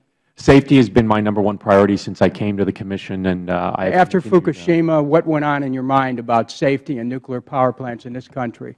Well, first and foremost, I was proud of the staff at the NRC, that we have worked very hard for a long time to be focused on safety. But that accident, I think, really reminded us that there is no way to rule out accidents. There is no way to prevent ultimately all kinds of serious incidents. So we have to be even more vigilant and dedicated to safety than we've ever been. Thank you, Mr. Chairman. My time has expired. I ask unanimous consent to place in the record a staff report called Regulatory Meltdown. I can only ask whose staff report? It's a staff report by Mr. Markey. I'll reserve, but only for a very short period of time, because it is another committee's report. If you'll. Well, I would appreciate your consent. It'll only take a couple of minutes for staff to review it. Thank you. We recognize the gentleman from Utah, a state that gives us uranium, for 5 minutes. Thank you, Chairman, and thank you for holding this meeting. Chairman Jaczko, you're undoubtedly aware of the letter that was sent to the White House to the Chief of Staff, dated October 13, 2011. There's 5 very serious charges in there. Number 1, intimidating and bullied senior career staff. True or false? I have not bullied and intimidated career staff. True or false? Ordered staff to withhold or modify policy information and recommendations intended for transmission to the Commission. There is one occasion in which I discussed with a very senior manager a recommendation that he wanted to make on an issue, and so only one time in the history of your time there. Correct, and I have next one. True or false? Attempted to intimidate the advisory committee on reactor safeguards. The legislative, anyway, it goes on. True or false? False. true or false, ignored the will of the majority of the Commission, contrary to the statutory functions of the Commission? I have never ignored the will of the majority in an area that is a Commission policy. I'll take that as a false. True or false, interacted with us, his fellow Commissioners, with such intemperance and disrespect that the Commission no longer functions as effectively as it should? Well, I'm a very passionate person about safety, and I often engage my colleagues in discussions and about safety, and that's been my style and my practice. So in other words, they're all wrong and you're exactly right. I've listened very carefully to the concerns of my colleagues. And you've done nothing wrong. I've listened very carefully to the concerns of my colleagues, and I'm certainly very interested in continuing the dialogue with them to better understand how we are not communicating effectively. And in fact, as I believe Mr. Taylor indicated. Let me continue. My time is short, and I appreciate that, but it doesn't seem like any sort of repentance or concern for this. No, are you telling me that there was an office of the Inspector General did a report dated June 6, 2011, page 44, and I'm extracting a quote out of it, a portion of a sentence, quote, he strategically provided 3 of the 4 Commissioners with varying amounts of information, unquote. Would you disagree with that? Well, the Inspector General found ultimately that my actions were consistent with the law. They were consistent with Commission policy. Do you agree or disagree with the Inspector General, who is an independent person, who came in and looked at this and said that you gave people varying amounts of information? I disagree with that assessment. Mr. Chairman, I got to tell you, and to my colleagues on the other side, we talk about the safety, the security of this nation, the importance of the nuclear situation in this country. This should be bipartisan. The Commission is bipartisan. We've got people who are suffering under this gentleman right here. He is not living up to the duties. I don't believe you. I think the safety and security of this nation is too important. I think you should resign. I believe in these Commissioners, and God bless you for the job that you're doing and for stepping up and telling it like it is. Gentleman, you have a question? I will not. I will not.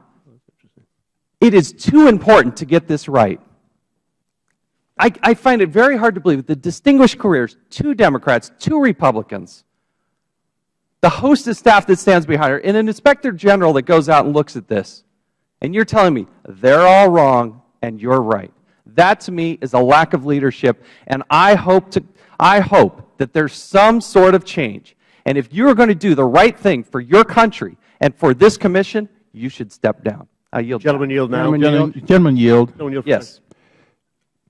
I recognize that there could be disagreement on this, but I do have the basic question for you. In light of this accusation, do you believe, Chairman, that you need to make changes in your management and style and how you deal with your Commissioners and how you keep them informed? Well, certainly, I'm very interested in improving the communication among the 5 of us. And if you had to do it again, would you have invoked emergency powers without a consultation with this Commission? All the actions that I took in regard to the 50-mile or the Japan response in general, I'm very comfortable with. Okay, so you're comfortable with an event on the other side of the world taking away these people's rights to have full and complete access and a vote. You're comfortable doing that without consultation, even though, in fact, it was no direct threat to the United States and they were available? You're comfortable with not consulting with them? Okay, that says it all. Gentleman yield. Actually, the time has expired. Isn't that interesting? Well, time has expired. Oh, sure. You ended up. No, did you finish answering?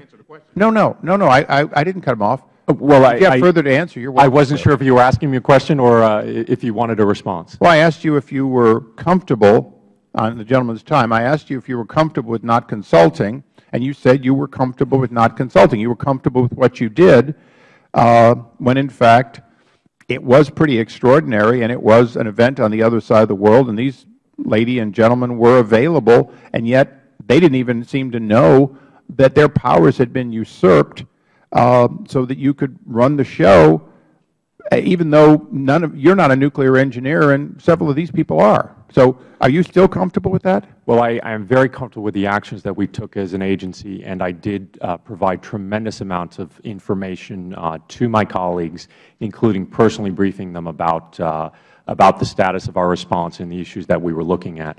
Their staff was fully aware in multiple briefings that they were provided, sometimes up to 4 times a day, on all of the issues that we were looking at. And again, when we're in an emergency situation like this, the authorities are transferred to the Chairman in order to assure effective and timely decision-making. And the events in Japan, I think, demonstrated that that was the appropriate way to respond.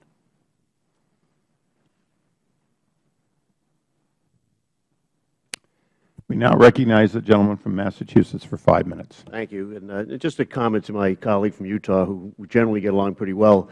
When there's 1 minute and 28 seconds left on the clock and somebody's asked you to yield and you deny the yield but give it to somebody in your own party, it doesn't really speak to bipartisanship approach on a hearing like this.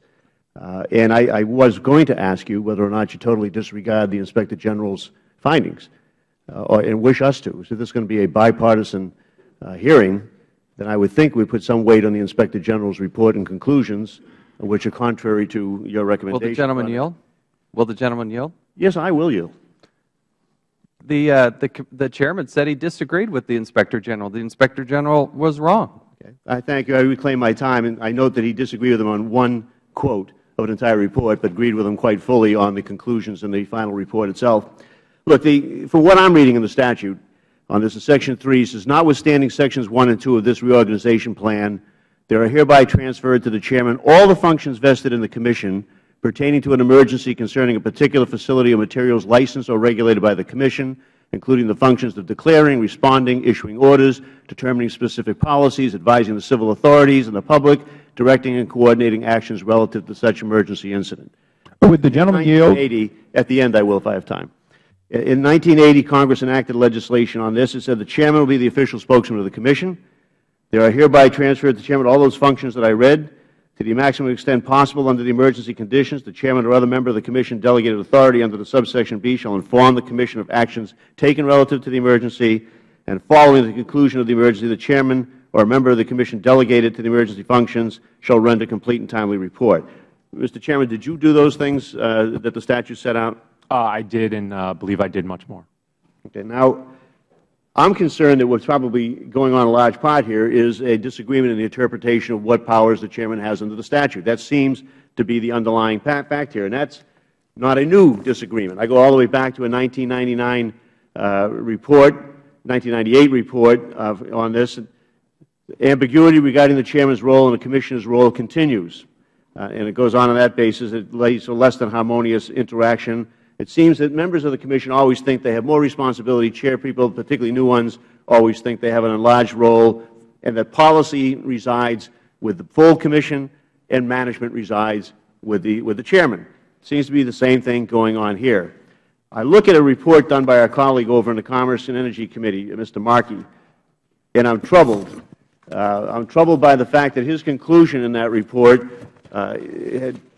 draws some very concerning points. He says that after reviewing all of the records that he asked for, voting records, reports, emails, correspondence, memoranda, phone or meeting minutes or other materials related to the events of Fukushima or the NRC's response to it, he says that 4 NRC commissioners attempted to delay or otherwise impede the creation of the NRC near-term task force on Fukushima. He says that 4 NRC commissioners conspired with each other and with senior NRC staff to delay the release of and alter the NRC near-term task force report on Fukushima. He says that the other NRC commissioners attempted to slow down or otherwise impede the adoption of the safety recommendations made by the NRC near-term task force on Fukushima. He says that NRC Chairman Greg Jaczko kept the other 4 NRC commissioners fully informed regarding the Japanese emergency, despite claims to the contrary made by these commissioners. He said that a review of emails and other documents indicates high levels of suspicion and hostility directed at the Chairman. And he said the consideration of the Fukushima safety upgrades is not the only safety-related issue that the other NRC commissioners have opposed. That concerns me. It concerns me when 4 members have findings like this by another member on his committee with his staff. and we come in here and sort of bear up on one. It seems we've got a problem with everybody here.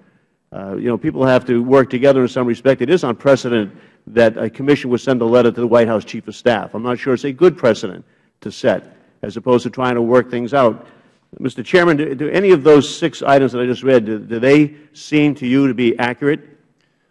Well, it has been challenging, I think, to move forward on some of the task force recommendations. And again, I wouldn't want to assign motives or any other ill intention to my colleagues.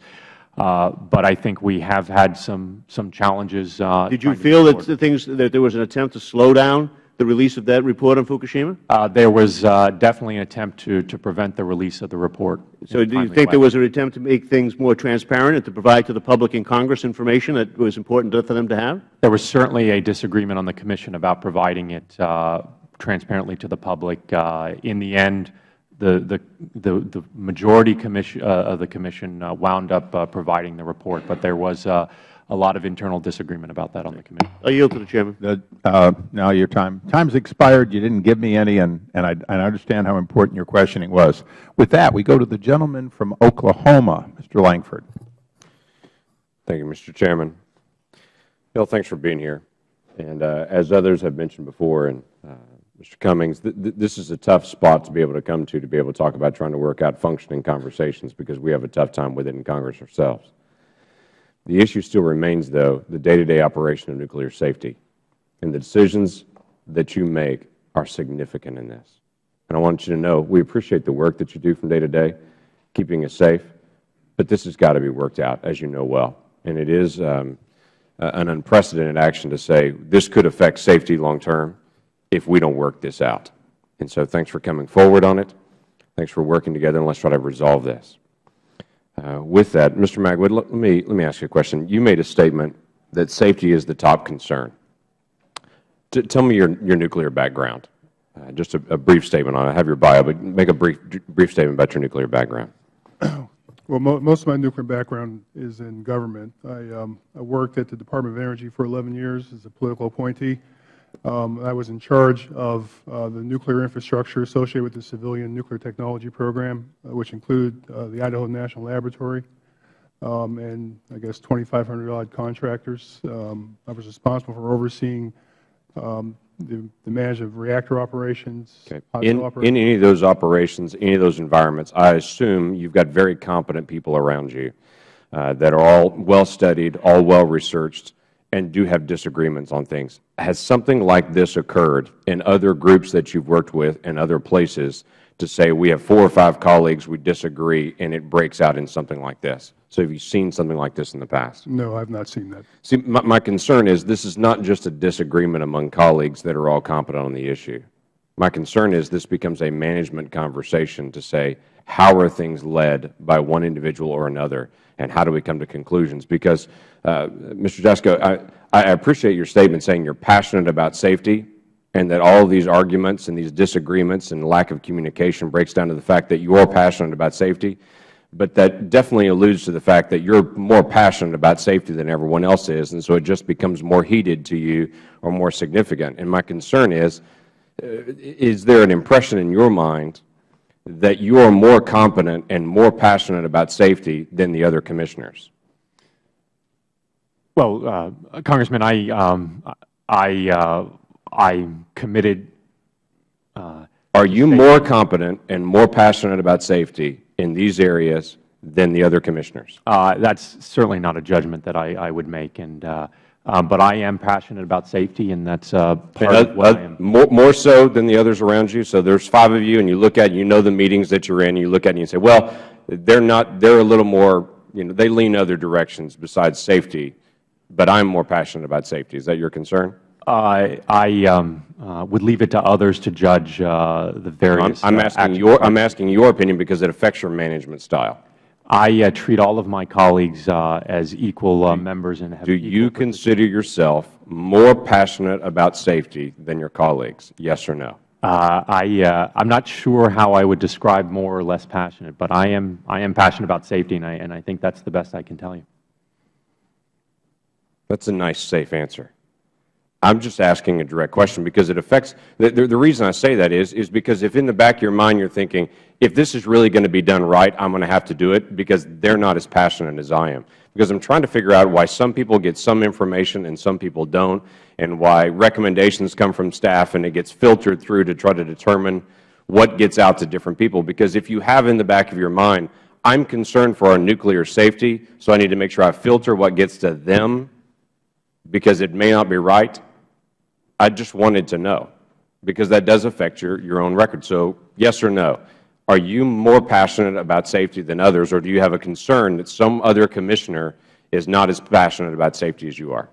Well, in regard to the information coming to the Commission, and I think if that's the basis for your question, the Commission gets policy matters that come to the Commission for voting. Information is provided as part of those, and I am rarely, if ever, involved in the provision of that information. Let me ask you a quick question separate from that, and that is also a concern. There's a statement that's been made that you reportedly at one moment said about the two different other Democrat appointees that we Democrats have to stick together on a vote. Was that a statement that you made? I don't recall making that statement. Okay. My time is expired. Would the gentleman yield? Yes, I would. Do you have sourcing for that statement? My time has expired on that one. I would be glad to be able to take other. Okay, if you'd provide it, I'd appreciate it.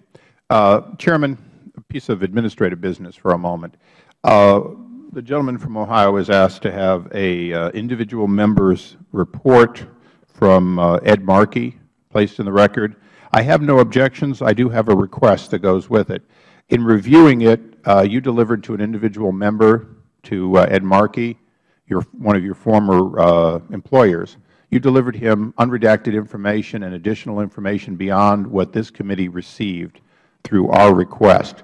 Would you pledge today to deliver us in the same unredacted form everything, I repeat, everything that was responsive to Mr. Markey? Absolutely. And, Mr. Chairman, I think, as you know, we've provided a large number of documents to you. I appreciate that, but discovering that he received documents less redacted than we did as an individual member and produced a report, I have no problem with this being placed in the record, but in order to make the record complete, we would need to have the same information, which we do not have today.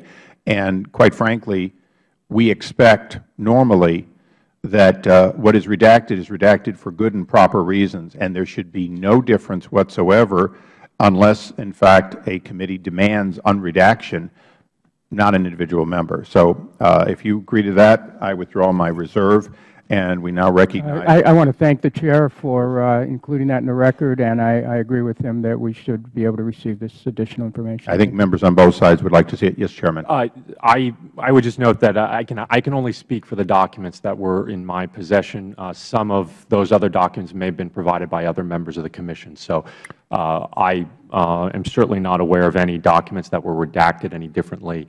But again, I can only speak for those. Well, and the good news is that one thing I know about the executive branch is you guys authenticate very carefully what you give to people, so I'm sure we won't have a problem getting the same information. And sometimes people interpret what somebody wants differently than somebody else. In this case, we want everything that Mr. Markey wanted for the same reason of doing our job. With that, we recognize the gentleman from Virginia, Mr. Connolly, for 5 minutes. Thank you, Mr. Chairman. And I want to say it is quite a spectacle to have 5 members of the Commission arguing about management style before a committee of Congress. That in and of itself in some ways erodes confidence in the function of the Commission. One does not know who did what to whom and how important it is. The suggestion, obviously, by having a hearing of such prominence has the potential effect of undermining that confidence, and obviously the Chairman of the Commission is the target. I regret that because I think we are at risk, perhaps, of trivializing your mission. The real conversation that ought to be taking place here may be less about management style, though that can be important, and more about mission and how well or poorly historically, the NRC has carried out that mission. Its cozy relationship with industry, its ability to cogently take lessons learned from tragedies such as Fukushima, its ability to reassure the public of safety and safety standards at nuclear power plants, and its ability to show demonstrably clear independence from the industry it regulates. It is just as viable to posit that what's going on here is that we have a chairman who takes the mission seriously as it is to say we have a chairman who bullies his fellow commissioners and employees. I don't know what the truth is, but I do think this hearing ought to try to get at it. Chairman Jaczko, do you see a philosophical difference between yourself and your fellow commissioners with respect to the mission of NRC and how to go about it? Well, we do have different approaches to what we believe is safe and how we define safety. And I think that's clear in the different votes that we cast and the positions that we take as commissioners. Well, specifically hone in on Fukushima. You answered a question about Fukushima just a little while ago to one of my colleagues, and you confirmed that, in fact, there was an attempt by your 4 fellow commissioners to perhaps bury some of the findings of that study and or to aggressively look at lessons learned from the single worst nuclear disaster in world history. We did have a disagreement. You did on the release of. You did. Is that what you said? That's correct. Okay. Go ahead. About the release of the report and whether or not it should be reviewed by the Commission prior to ever being released publicly. What was the nature of that dispute? Well, it was simply that I believe the report, once it was completed, should be made publicly available, and so the public could see what the views of. Your commissioners disagreed with that? There were some who did disagree and wanted the report to be reviewed and perhaps acted on by the Commission and changed before it was released publicly. On August 23rd, we had a major earthquake here in the East Coast. Surprised everybody, including in my home state of Virginia. We had a close call at the North Anna nuclear power plant as a result of that earthquake, which did generally cosmetic, some minor structural damage up and down the East Coast. But it was a reminder that nuclear power can be vulnerable to seismic activity. That plant was deemed as exceeding its design basis. Could you explain what that means to us, Chairman Jaczko, and what was the nature of the concern at the time after the August 23rd earthquake? Well, when plants are originally built and designed, they pick out the characteristics of an earthquake, and they build all of the structures in the plant to be able to withstand that type of an event. And the earthquake, in fact, was bigger than the earthquake that was hypothesized in the original design of the facility. So there was some shaking of the buildings that was larger than what was originally in the original analysis for the plant. Potentially compromising safety? Certainly, it had the potential to compromise safety. Were there other nuclear power plants in the East Coast that were similarly affected or could have been? We didn't see any that were directly impacted because that plant was very close to the center of the earthquake. But it was certainly possible that other plants could have experienced effects from the earthquake. Post-August 23rd earthquake, what action did the NRC take, and was the Commission in agreement or also in disagreement about those actions? The Commission or the agency really reviewed the safety of the facility. Ultimately, it was a staff decision to determine whether or not the facility should restart. And I was very clear with the staff that they needed to do what they felt was appropriate for safety. And in fact, the Commission held an information briefing because there was interest among my colleagues in hearing and understanding what we were doing. And I think it was a very productive meeting and a strong show, I think, of the Commission working and functioning as a body. Consensually? Yes. My time has expired. I hope we get a chance to explore that some more. Thank you, Mr. Chairman. I thank the gentleman. I will now recognize myself for a 5-minute question. I'm going to ask the non-chairman commissioners a series of what I hope are quick questions in expectation, hopefully, of an equally quick answer. Ms. Svinicki, is the Chairman's behavior affecting your ability to discharge the duties for which you took an oath to discharge? To this point, I believe that I have had access to what I need to faithfully execute my duties. However, I'm concerned that we're at the point where that is being compromised. Have you lost confidence in his ability to lead? Yes, on the basis of his interpersonal conduct, I have. Commissioner Magwood, same two questions to you. Do you believe his behavior is impacting your ability to do your job, and have you lost confidence in his ability to lead? It's a very complicated question. It's hard to answer with yes and no. Let me answer it this way. I think that I think that over the time that I've been a commissioner, I've been able to get information that gives me enough confidence to make votes and to make decisions. There have been times when getting the information has been more difficult than I think it should have been.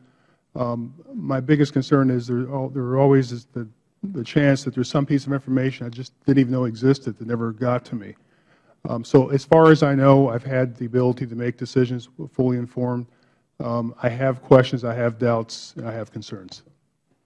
Commissioner Ostendorf. My concerns with respect to the Chairman's style have been primarily that his interface with our NRC staff has been abrasive. He uses the term passionate. I would say it has prevented staff from feeling comfortable they can bring forth their best views and recommendations to the Commission. From that standpoint, I think that's a grave concern. Have you lost confidence in his ability to lead? At this stage, I have, yes. Commissioner Ospithalakis.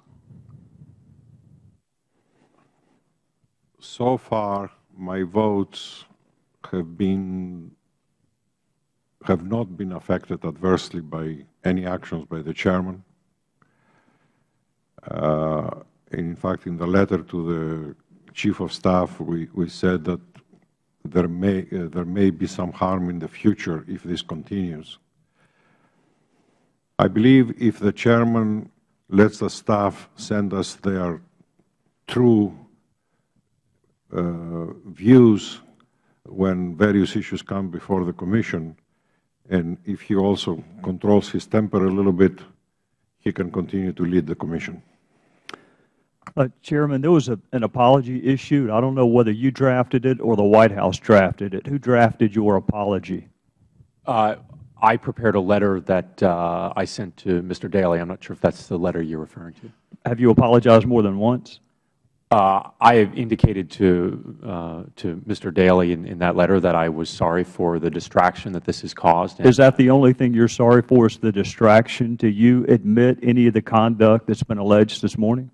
If, again, many of these accusations I'm hearing for the first time. Well, that doesn't impact whether they're true or not. The fact that you haven't heard them yet doesn't mean they're not true. My question is simple. Are they true? I don't believe that they are true. What does that mean, I don't believe that they are true? Have you been verbally abusive to female staff? No, I have not. Have you withheld information from your fellow commissioners? I have not. Have you asked anyone, are they on your team? I have never said something like that. Chairman, let me tell you what it looks like from my vantage point, which my background is not in nuclear science. When you have 4 eyewitnesses that testify to something under oath, you know what they call the defendant after that? An inmate. 4 eyewitnesses to the conduct. It is unprecedented to me to have colleagues criticize one another privately. To do it publicly and to have to sit on either side of you to do it before a committee of Congress, to me is unprecedented. None of the allegations they have made are accurate. Is that your testimony? I believe that many of these instances that they're referring to have been misconstrued, and as I've indicated, that there are issues where I think we can improve our communication. So what did you apologize for? I apologize, as I indicated, for their the misunderstanding. Caused. Did you apologize because they misunderstood what you did? I have offered to my colleagues that we sit down with a third party, someone that we all could agree on to we really talk need about these a issues. counselor for the Nuclear Regulatory Commission. We need a counselor for that. I'm very interested in improving the communication because I think it's Does vital. it matter to you that the four of them either have or are rapidly losing confidence in your leadership? Does that matter to you? That's very important to me, and it's something that I'm very interested in working on. But you deny the allegations that they testified to under oath. Congressman, I believe I've answered this question. Well, do it again for me. You deny them? As I said, I believe I've answered this question very, very well to the best of my ability here. Would recognize the gentleman from Illinois, Mr. Davis. Thank you very much, Mr. Chairman, and I'd like to yield 30 seconds to my colleague from Ohio, Mr. Kucinich. With all due respect to my good friend in the chair, these allegations are not allegations of criminal misconduct or anything like that. They're allegations that he doesn't get along with his commissioners. That's not a basis for either imprisonment or for having the chairman resign. So I think that we have to put this in perspective and continue to insist that the commission focus on safety. And I want to take this opportunity to wish all of the members of the commission a Happy New Year. Claiming my time. Thank you very much, Mr. Chairman. Let me first of all thank the witnesses for appearing. I'm going to shift gears a little bit. In July, the Union of Concerned Scientists issued a report titled U.S. Nuclear Power After Fukushima, Common Sense Recommendations for Safety and Security. This report includes recommendations for changes the NRC should make to improve the safety and security of U.S. nuclear plants. One recommendation made by UCS was that NRC regulations should be extended to cover severe accidents. This is what the UCS report says. The NRC defines severe accidents as those more serious than the so-called design basis accidents that U.S. reactors are designed to withstand. While unlikely severe accidents can occur, as in Fukushima, and cause substantial damage to the reactor core and failure of the containment building, leading to large releases of radiation. For example, the agency does not evaluate or test the severe accident management guidelines that reactor owners have voluntarily developed. So neither the NRC nor the public can be confident these guidelines would be effective. Mr. Chairman, I understand that there has to be a reasonable limit on what licenses are required to do, and that every plant can't be fully prepared for every imaginable worst-case scenario.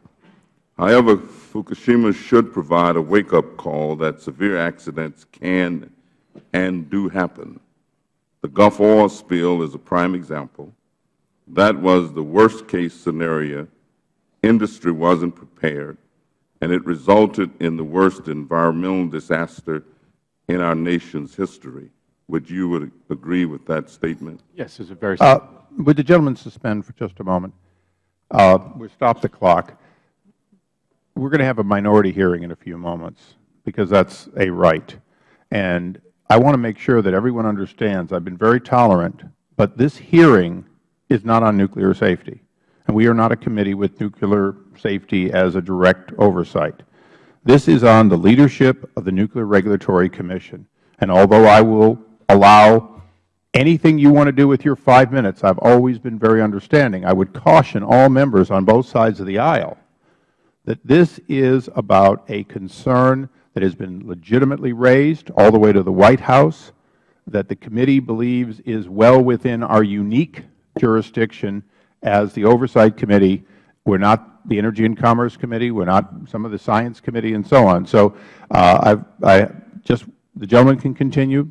The Chairman can answer. But if we're going to make this about nuclear safety, then we've essentially hijacked a legitimate issue, and anyone who does it, shame on you. Mr. Chairman, Ranking Member? Just clarification. I didn't hear the question that the gentleman asked, but part of this hearing goes to safety and whether this commission can function and carry out its safety responsibilities. As a matter of fact, there has been the majority report that came out talked about a catastrophe, and I use that word because it's what was said at the commission, and that they would not be able to function properly. So I don't know whether that question goes to safety and whether or not they are able to carry out their responsibilities. And I thank the ranking member. I was cautioning members because Mr. Davis probably was the best example of, I know he was well-intentioned, but nothing in his comment and nothing in his question seemed to go to the management and the questions of the management capability to manage. Hold on. The fact is, I respect every member of this committee. I have always said, and I wasn't that way when we were in the minority in a couple of cases. Mr. McHenry vividly remembers being shut up because he was, quote, off subject. Use your 5 minutes any way you want, but I would caution members that, in fact, our jurisdiction, our legitimate jurisdiction, is not over directly second-guessing safety, but, in fact, our oversight of the entire Federal workforce, all commissions, all agencies. And so I only would ask that we do as much as we can to recognize that if there's an additional hearing and if we legitimately can hold a hearing on the safety of our nuclear facilities more broadly, that's a legitimate hearing to ask for. This hearing was very narrow, and it had to do exactly with why these 5 commissioners are here today. The ranking member. Just briefly, there's 2 points I want to make briefly. First of all, thank you for holding this hearing. I think it's important at this time and place that we have the hearing. And the second thing that relates to Mr. Davis's concerns, if, for example, the industry is upset with this chairman, and they would go through the members of the commission to try to get it to chairman, the industry might be upset because they're concerned of pressure on safety. This is just a hypothetical. So I think that there might be a connection here. And Mr. Kucinich, I completely agree with you that if in fact the line of questioning goes toward, quite frankly, the intent and the reason behind 2 Democratic and 2 Republican appointees somehow making an objection that is not based on the failure of or the allegation of mismanagement or particularly of outburst and erratic behavior, you're absolutely right. Those kinds of questions certainly fall within the question of management at Nuclear Regulatory Commission and would be in order.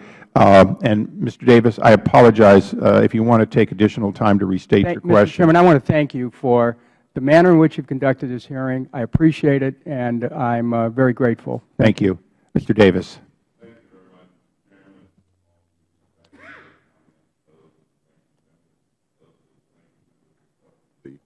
It's difficult for me to understand in any way, shape, form, or fashion, and quite frankly, we haven't gotten to my question yet. It's coming in a second. The mission of the regulatory agency is very important to me, the mission and the outcomes of the decisions that are made. No matter how much you may disagree or bicker, I have difficulty with management style and with personality differences. In the end, the bottom line is, do we make the best and most effective decisions for the people of this country and other environments that are impacted and affected by those decisions? And so, Mr. Chairman, my question is, do you feel that the interaction between yourself and other commissioners have had any negative impact relative to decisions that the commission has made? Well, no, I don't think it has. I think certainly I want to work to improve the communication. But, for example, Since this letter was worked on, the Commission has held 9 meetings where we've gotten together and been briefed on a variety of different issues. We have held one of our significant hearings related to new reactor licensing. We have held 3 of our formal voting type sessions where we formalize legal opinions of the Commission. And as I said yesterday, we held a meeting on a very important safety issue related to fire protection. The Commission has also held at least 2 agenda sessions, which I have held routinely every month, and that was in particular one of the suggestions and recommendations from that 1999 Inspector General report, that the Commission have regular sessions to talk about agenda, and that's something I've instituted. So your answer is no. Let me just, Mr. Chairman, with your indulgence, could I ask if the other Commissioners would just respond quickly to that? I'd ask unanimous consent for an additional 30 seconds for the gentleman. Without objection, continue. The decisions have not been affected by the management issues that we have raised. I believe all the decisions have been made having in mind the safety and the adequate protection of the American public. And I am personally very offended by the suggestion that I am an instrument of the industry in its efforts to overthrow the Chairman. I agree with Commissioner Apostolakis. I'm also offended by the implication of Mr. Kucinich's statement. I assure this committee. I want to respond. Please continue, sir. With respect to Mr. Davis's statement, I could not more wholeheartedly agree with your emphasis on nuclear safety. I agree with my colleague, Commissioner Apostolakis, that we have done our very best and we are making good decisions. That said, we are still operating under a very difficult environment that does not give me confidence that our staff feels free to bring us the best information uninfluenced. Thank you. Yes. Point of personal privilege. The gentleman, suspend, continue. The gentleman is trying to get answers from each of the commissions, and I'd like to have that in order first. I agree with my colleagues. I think that we've been able to continue the people's business very well under the circumstances. I think the senior staff has managed to keep the agency focused during whatever conflicts have been occurring. The staff of the NRC has been focused on their mission and safety. I believe that the agency is functioning at the bottom line, protecting health and safety as well as it ever has. That doesn't mean it's been easy. Thank you. Yes. I agree with Commissioner Magwood's response. Thank you very much, Mr. Chairman, and I appreciate it. Would you yield to the gentleman from Ohio for a few seconds? Thank you, Mr. Chairman. Commissioner Ostendorf, I didn't call your name. I gave a hypothetical about the potential influence of the industry on members of the Commission. But since you objected to that, I find that very instructive. Thank you, Mr. Chairman. Thank you. The gentleman's time has expired. I yield back. I thank the gentleman. We now go to the gentleman from Michigan. Oh, I'm sorry. I now go to the gentleman from Florida, Mr. Ross. Thank you. The Republican on the Democratic side, Mr. Ross. Thank you, Mr. Chairman. Commissioner Magwood, I'm very impressed with your experience not only in the nuclear industry but also as an administrator.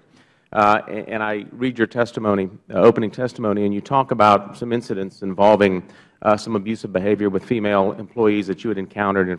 In fact, I think you indicated that nevertheless, I found their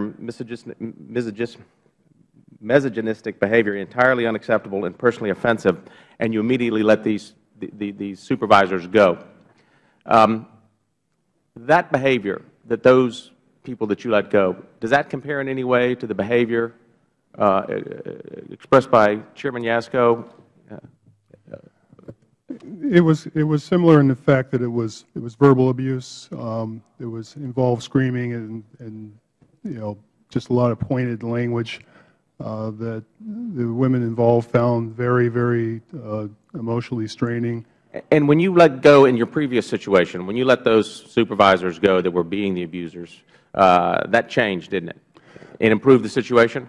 Well, let me emphasize. It was within the Federal Government, so I didn't really have the ability to simply fire these people. I would have liked to have fired them. But you eliminated absolutely. the distraction. I immediately, the very day I found out, they were removed from their supervisory responsibilities and geographically relocated. And do you believe that removing Chairman Jaczko may be able to be appropriate to protect any further abuse to female members of the NRC? I suspected a question like that might come up. I've decided just to simply present the facts as I understand them and let others make that decision. It's not within my power to appoint or remove a chairman, but I think that this is information that people. But it rose to the level of abuse that you had seen in the past. It was very similar. The stories I heard were very similar to what I heard in the past. And removing that abuse corrected the problem? Yes, it did. Okay, and that has been your experience. Ms. Savinsky, you talked about a lack of confidence. Do you feel there's any way to repair the confidence in this chairman? If the conduct were to be completely changed, there is always the potential to rehabilitate relationships. Commissioner Ostendorf, how do you feel? Do you feel that your lack of confidence at this point is reparable, or do you feel that it's just lost? I have to agree. Sorry. I have to agree with Commissioner Savinsky that it's been severely damaged, and once there's an erosion of trust, it's extraordinarily difficult to regain that trust. I'm not going to say it's going to be impossible or would be impossible, but it would be extraordinarily difficult to regain. Thank you. And Chairman, I can't help but sit here and think back as a kid watching the movie The Caine Mutiny with Humphrey Bogart, and him being put on trial and by his crew members in a very serious situation. So I mean, it begs the question, Chairman Jaczko, how's the voyage been so far? We're at a point now where you've made an apology, and specifically what I'm asking is, what did you apologize for? Well, as I've indicated in a letter to Mr. Daley, I apologize for the distraction, and I look forward to discussions with my colleagues about ways that we can further enhance and improve our communication and trust. And one of those suggestions is that you have a third party, I would assume a facilitator, to try to reopen lines of communications with your fellow commissioners. My concern is that if the issue becomes more of maintaining your position as opposed to restoring the integrity of the NRC, what is your course of action? Are you considering a resignation? I have no plans to resign. Okay. Even if it means more to focus on keeping your job than to restoring the NRC? I have no plans to resign because I continue to believe that under my leadership, the agency has performed very well. We have committed ourselves to safety, and I believe my record shows that. But it's unprecedented where we are today, when you have the 4 commissioners who have made these allegations. And as a student of management myself, I can only suggest to you that management by intimidation may have some short-term goals, but some long-term effects that are very adverse. Management by motivation is probably the only way you can restore the integrity of this organization. And so I implore you, I beg of you, if it is your position you seek to keep, then it is the integrity of this organization that must be foremost. And it must be done so through not only a facilitator, if that's what you believe, but more importantly, through motivating these people to be the best that they've been able to be. For what is at stake here is not only the 4,000 employees, but the nuclear safety of this entire country. I yield back. Would the gentleman yield? I'll yield. Thank you. Mr. Chairman, wouldn't you agree that what's going on here today and what's been going on for months now clearly hurts your ability to recruit, retain many of those 4,000 people and to motivate them to do their best job? Well, I have not seen any drop-off in any of those areas. Okay, so none of this has any effect on 4,000 people? As I indicated, I think it's unfortunate that we have this distraction, but the men and women at the NRC are professionals, and they'll continue to do their jobs effectively. Okay. We now go to the gentleman. Mr. Welsh. Thank you, Mr. Chairman. Thank you for calling the hearing. A couple of points. Number one, I regret, obviously, that we're here. This is not a personnel committee, and it is regrettable that there is this conflict at the senior level of the commissioners. Number two, I don't think that Congress is the place to go to resolve this. Number three, I assume that each one of the members of the commission is professional. It makes decisions based on each of your own independent best judgment. The obstacles and the challenges that you face, professional and personal, notwithstanding. And I think we all owe you that debt of gratitude. The concerns I have are less about trying to resolve something that I don't believe it's within the capacity of a congressional committee to resolve. It has to do with the safety and the focus on safety. And I say that as a representative from the State of Vermont, where we've had an ongoing and somewhat contentious situation involving our local nuclear reactor. When things like a cooling tower fall down and the reaction on the part of the company that runs it is that it's not really a big deal, that doesn't provide great assurance to the people of Vermont. When there is discovered leaking underground reactive material in the response of the nuclear power company, is that they don't have underground pipes. And it turns out, in fact, they do have underground pipes. That causes significant concern about Vermonters. There's litigation now, and we understand that this body voted on between the State of Vermont and Entergy about its future. And we understand that the Commission voted by a 3-2 margin to come in as a friend on the side of Entergy against this litigation. That causes us some concern. So safety is my concern, and I know that safety is your concern, but I just have a few questions. The most that caused me some concern about how active and aggressive the Commission is on coming to a conclusion about some safety standards. The most recent NRC fire protection standards were promulgated in 2004. Earlier standards that applied had not been met for 25 years. And as I understand it, currently 47 nuclear power plants are still not in compliance, and they're requesting yet another 12-year delay. And my understanding is the Commission is basically accommodating a 12-year delay on top of a 25-year delay. Commissioner Apostolakis, I hope I pronounced your name right. Could you address that? Yes.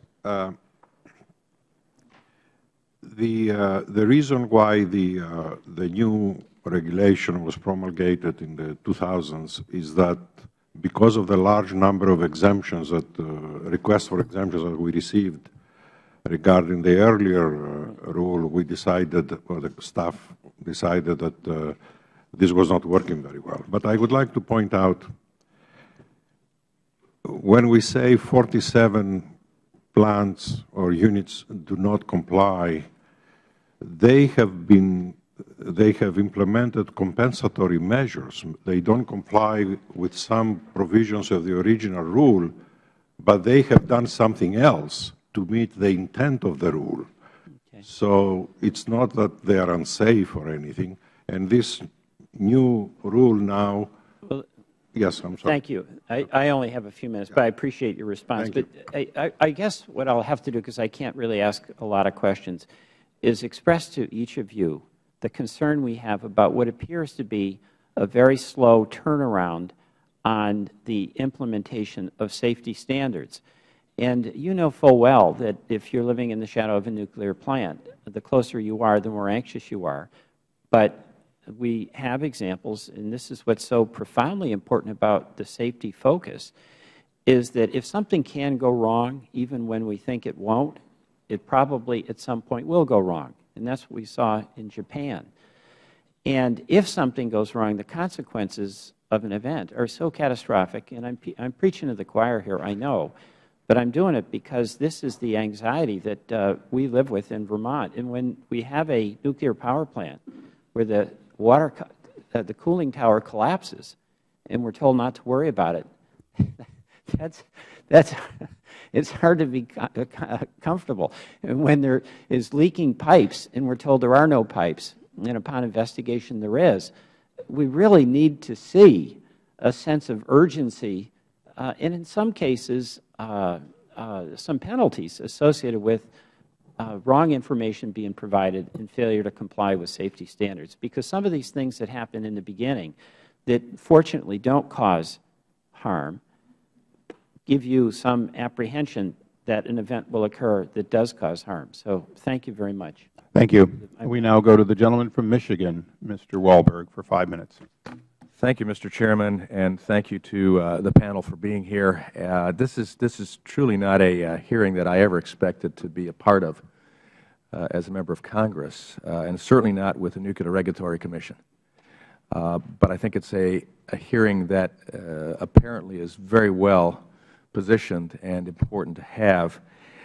When I read through the letter that was sent to Chief of Staff Daley, and I read bullet points in that letter, and I'd like any commissioners that would be willing to comment to a question I'll have from this, where it says that the Chairman intimidated and bullied senior career staff, that he interacted with us, his fellow commissioners, with such intemperance and disrespect that the Commission no longer functions as effectively as it should. That's strong language in a letter, an unprecedented letter that has been sent to this administration. And I would surmise that if this administration, from this hearing, understands the gravity of this situation and how that, with no pun intended, this could blow up still further to a regulatory agency of an amazing importance to us. That strong language is telling. Can you, any of the commissioners, explain to me why this language was included with specific illustrations?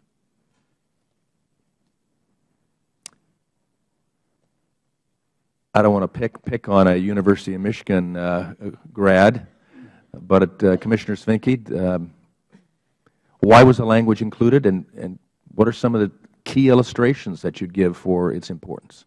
I would state that I realize the significance of putting my hand to that language. I did not do so lightly. I would characterize that I did it very reluctantly, candidly, I would state, realizing that ultimately it could bring us to the kind of event that we're holding this morning. And I regret that, but that language, at that time I supported that. I was comfortable and in support of it, but realized the significance of my action. Any significant illustrations of what you put in that language, examples? I think a number of the events have already been testified to this morning regarding interactions between the Chairman and the professional staff of the agency.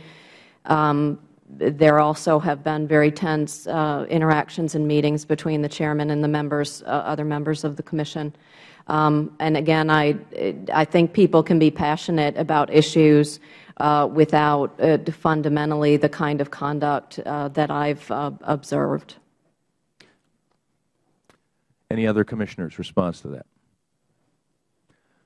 Yes, sir. I'll comment specifically that senior staff has complained to me personally about the Chairman taking an approach that led them to believe that they were not in a free environment to bring forth their best views with respect to how SECI paper 110093, the near-term task force report from Japan, where there is a paper that was acknowledged to have been withdrawn back in July. There's also staff complained to me about how the Chairman's office and Chairman responded to their content of the 21-day report with respect to the short-term actions to be taken as a result of Fukushima. So this goes to safety. Those two reports dealt with how the Commission would take actions in response to the Fukushima event. Any other commissioner response to that? Mr. Chairman, I want to yield to you sometime, but I do have one final question. So I would be glad to yield at this if you will then allow me to finish with one. I'll be very brief. For each of the commissioners, do you believe that employees, professional staff of the NRC have experienced intimidation, hostile or offensive conduct on behalf of by the chairman. Anything that would be considered to be intimidating, hostile, or offensive by the chairman. Any professional staff experience that? Yes. Yes. Yes. Yes. Ladies and gentlemen, that's the definition of harassment. I hope that we can all agree that that's why we put it into statute. I yield back. Thank you, Mr. Chairman. Recently, Dale Klein, former commissioner and colleague, suggested that the chairman does not need to be removed from the panel, but could instead be demoted by the President, and a new chairman be chosen from among the existing members. Would anyone on the panel like to comment on this potential solution?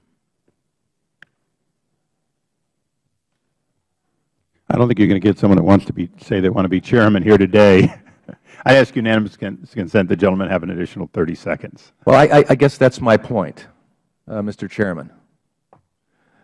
I probably didn't expect someone to answer and say, yeah, I'd like to be the chairman, or I'll appoint that, I'll suggest someone. But I think this certainly indicates a very significant problem with this commission being able to function together for the best interests of this country, the citizens it serves, the regulatory responsibility they have, and that indeed, if this is the problem, to this extent, and the administration is willing to let it go on, we in America have concerns beyond simple management styles, but the function of this regulatory agency and the responsibility to the American people. Thank you, Mr. Chairman. Mr. Chairman? I thank the gentleman. If the gentleman would like to respond. Could I make a comment, please? I appreciate the opportunity. My colleague mentioned a meeting or a phone conversation I had on the development of the so-called 21-day paper. I believe the committee has an audio recording of that conversation, and I'm certainly comfortable with that audio being made publicly available. I believe it characterizes my passion and demonstrates my commitment to open discussions among members of the staff, and my strong interest in them providing me with their candid views, so that, if nothing else, I can ensure that the Commission is informed with the information it needs. I thank the gentleman. Can I get a nodding of heads by all the Commissioners that the release of audio that has been recorded can be made available to the committee? Hearing no objections, I'll assume they'll be delivered to us. With that, we recognize the gentleman from Idaho, Mr. Labrador, for 5 minutes. Thank you, Mr. Chairman. I especially want to welcome Mr. Magwood, Commissioner Magwood, who worked diligently at Idaho National Laboratory, and I believe Commissioner Svinicki's worked for one of our senators. So thank you for being here. This has been truly one of the most frustrating hearings I've ever participated in, because I've never seen such self-deluded behavior by any individual in probably my entire life. The lack of awareness of what's happening here in the Commission is truly astounding to me. To watch an individual just sit here and say that the only thing he is responsible for and he's sorry about is the distraction that has been caused by your behavior is truly just embarrassing, just to watch you this entire time that I've been here. So let's really just get down to what's happening here. You believe, and you did not answer this question when my good colleague over here asked you the question, but you believe that you are more passionate than the other 4 individuals sitting here about nuclear safety. Is that not true? Well, I just answer the question, yes or no. You can say yes, you can say no. Are you more passionate, or are you less passionate? Or are you equally passionate? It's a simple question. My voting record, I think, shows that I have taken positions on safety. So you're more passionate. Is that what you believe? I would say my position. And you also believe that you have better judgment than these 4 individuals. Is that not true? I believe that I have taken yes or no? Simple question. I believe I have very good judgment as a safety And your judgment is better than the 4 individuals here combined. Isn't that true, according to your own opinion? It's up to others to determine. No, it's up to you, because you're the one who's making the decisions that is making their life a living hell. So you tell me, do you have more passion? Do you have better judgment? Yes or no? I feel very strongly that I have an appropriate judgment and So you have better judgment than the other 4 individuals that are sitting here, correct? According to you. Congressman, as I said many times, I'm not. Okay, you're not going to answer the question when it's clearly from your statements, from your actions, that you believe that your judgment and your passion surpasses the 4 of them combined. So your distraction that is being caused, it's interesting to me. I have managed an organization. I had a law firm for a while. Now I have to manage my congressional office. Your management style is bringing some problems that are being brought here to the fore, and you're saying that you're willing to work with them, but you're not willing to admit that you have done anything wrong. That's what I cannot understand. The only way you're going to be able to work with these individuals and actually change your management style is by admitting that you actually screwed up, that you actually did something wrong. Are you not willing to admit that there's something in your management style that has brought us to a congressional hearing that is unprecedented in American history? Well, Congressman, I take Yes or no? responsibility for this agency, and as I've indicated, I'm willing to discuss these issues with my colleagues and figure out how we can better communicate. But you haven't done anything wrong. What are you going to discuss? That they're wrong and you're right, correct? I would like to discuss these communication issues and some of the misunderstandings. Have you done anything wrong in your management of this agency? Congressman, as I said, I take full responsibility. For what? For this organization. And no, for what in your behavior are you taking responsibility for? Just name one thing, just one thing that you admit that you have done wrong, because I don't believe that these 4 individuals would come here if you haven't done a single thing wrong. Just name one thing that you have done wrong. Well, Congressman, as I said, I'm very passionate about safety, and so it's wrong for you to be passionate about safety. Is that what you're telling the American people right now? Congressman, is that wrong to be passionate about safety? And they're not passionate about safety, right?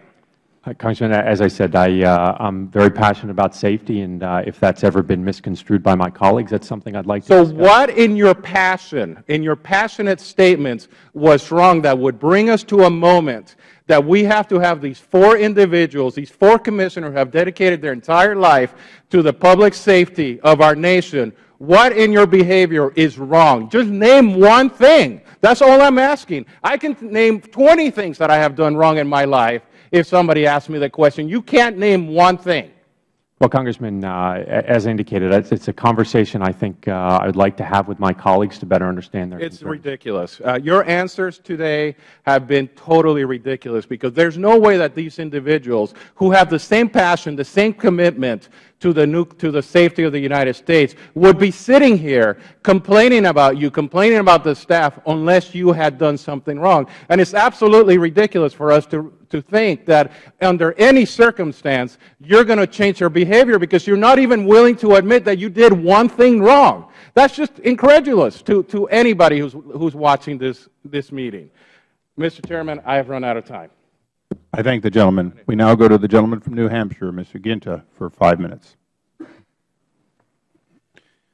Thank you very much, Mr. Chairman. I just have a couple of quick questions.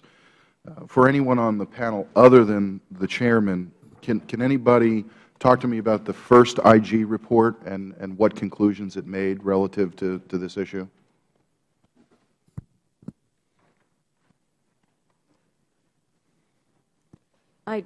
Sir, I'll attempt just broadly.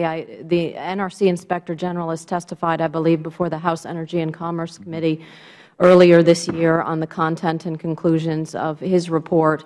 That report focused, it covered a number of issues, but it spent much of its content on the decision-making around the Yucca Mountain-related activities at NRC. There were some other more broad findings about the relationship on the Commission, and I'd like to reacquaint myself with those findings rather than testify to them generally. To the Chairman, I see a letter here dated December 12th from the President's Chief of Staff, and it's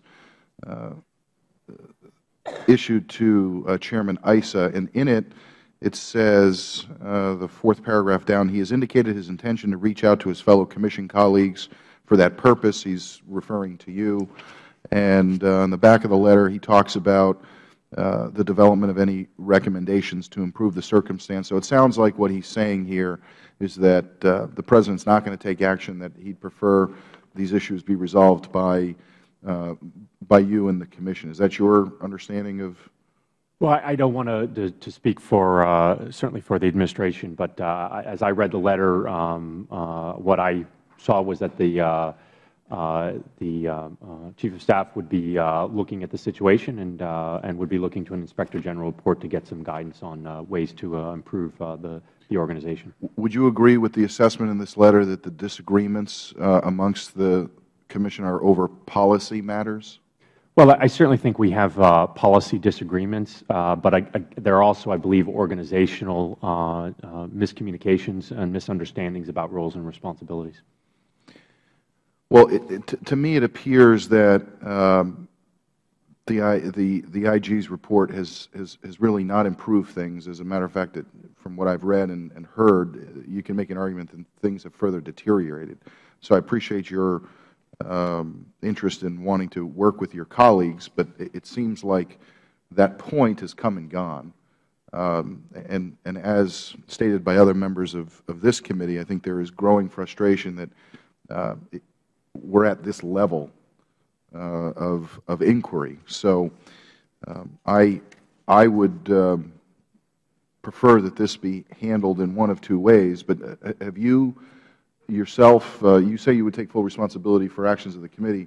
Would you consider stepping down as Chairman? I have no intention to resign. Okay. I would yield back the remainder of my time. The gentleman yield. Thank you. I think it's clear the Chairman is making no apologies for misconduct, only for the lack of harmonious life among the five of you. I asked the Chairman who his Board of Directors is. I asked him about collaborative and normally consensus-type activity for each of the Commissioners. When the Chairman was not the Chairman, do any of you believe that he would have accepted one of you treating him the way he is now treating you? No? I believe I'm the only member of the Commission who served with Chairman Jaczko when he was then a Commissioner. We were both Commissioners when I began my service on the Commission. And I would characterize that I actually, when I was new to the Commission, found very helpful that he tutored me in many of the ways of insisting upon the role of individual Commissioners, that they have an important contribution to make. So when he was a Commissioner, that I learned many of those points from him. So when he was a Commissioner, life was collaborative. He got it. He was a former staffer to House and Senate people. He kind of got the idea that you all had to work together and reach at least a 3-2 vote and hopefully a 4-1 or a 5-0 whenever possible. So this is a very capable Commissioner, just not a good Chairman in your opinion, a terrible Chairman in your opinion. I would characterize that during that period, it really was limited to policy differences at times and not the differences we see now. Okay, I'd ask unanimous consent for just 30 more seconds for a single question, because one half of it's been asked repeatedly. For each of the Commissioners, now I'm not looking at you as Republicans or Democrats, even Democratic members, because as far as I can tell, none of you are partisans in your background, certainly career Navy officers and so on. So you've been accused, sort of being lapdogs for industry, not caring enough about safety. It's been some insinuation that that could be the case. Would each of you just briefly tell me about your view, your passion about safety and how that brings you to each of your votes when you're given an opportunity, please? My sole motivation in serving on the NRC is to work on issues of advanced nuclear safety and security for the country. I have many family members in Wisconsin and Michigan that live near to nuclear power plants, and so I'm concerned for all Americans and think and am motivated even by my own family and their protection and safety. Commissioner Magwood. Mr. Chairman, as someone who spent really my entire professional career working in the nuclear field, I have a very deep appreciation for the hazards presented by handling of nuclear materials. I've overseen it for many years at DOE. And as a result, I view any nuclear activity as a matter of great responsibility. And I think that anyone who is involved in that activity should be held to a very, very, very high standard, and I expect the best of everyone involved. Thank you. Mr. Chairman, I have a record going back to 1976 of being involved in nuclear power issues, nuclear weapons issues. I assure you that having operated and trained others to operate, supervise, and maintain nuclear power plants on submarines, that I have a very rigid sense of safety and am very concerned on safety issues. And I welcome anybody to examine and discuss my voting record with me on safety issues at NRC. Commissioner. Mr. Chairman, I have spent my entire professional career working on nuclear safety issues, and I was elected to the National Academy of Engineering on the basis of my contributions. And I'm going to yield the same amount of time to the ranking member as I'm going over, so I'm going to be very brief. Commissioner Ostendorf, as a former Navy officer, from your experience, not just within your commands, but within your military service, which was much longer than mine, don't you have countless examples you've seen of fine officers who were competent, technically capable, who were relieved because, in fact, they exhibited behavior that lost the confidence of the men and women that worked for them? Yes. Thank you. Yield to the ranking member. You know, I'm sitting here and I'm listening to all of this, and I swear to God, it just is incredible to me. We're better than this. And, you know, I feel like I'm sitting here trying to referee a fight. And I said from the beginning, I'm not a referee. I haven't done that since my kids were tiny and now they're adults.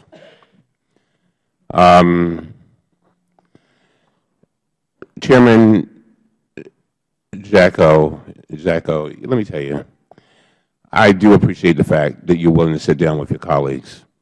I don't want you to quit. I do not want you to quit. I want you to continue to fight for the American people and do what's right for them. And I don't think your passion and your commitment and your expertise is any greater than the other commissioners. I think all of you are very wonderful, strong Americans, very committed to our safety, and I believe that you're giving everything you've got to make things work. But we got to do better than this. There is no reason, I think, why this should have risen to this level.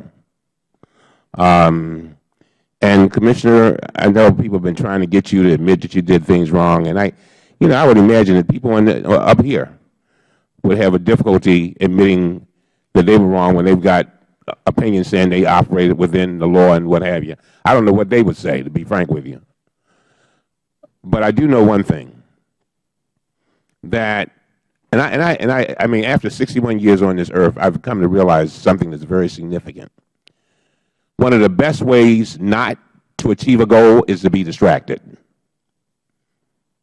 I mean, if you look at people who have not achieved the things that they tried to achieve in life, a lot of times it's because they got distracted. I have not come to ask you, all 5 of you, I've come to beg you to work this thing out. I mean, just sit down like reasonable people and work it out. The American people are tired of dysfunction. They're really tired of us. And what you all are doing is so very, very important. And, you know, I listen to everybody, and Commissioner Apatopoulos, I'm getting there. When you get to know him better, his name's George. You know, I heard what you said, and I think you summarized it better than anybody else.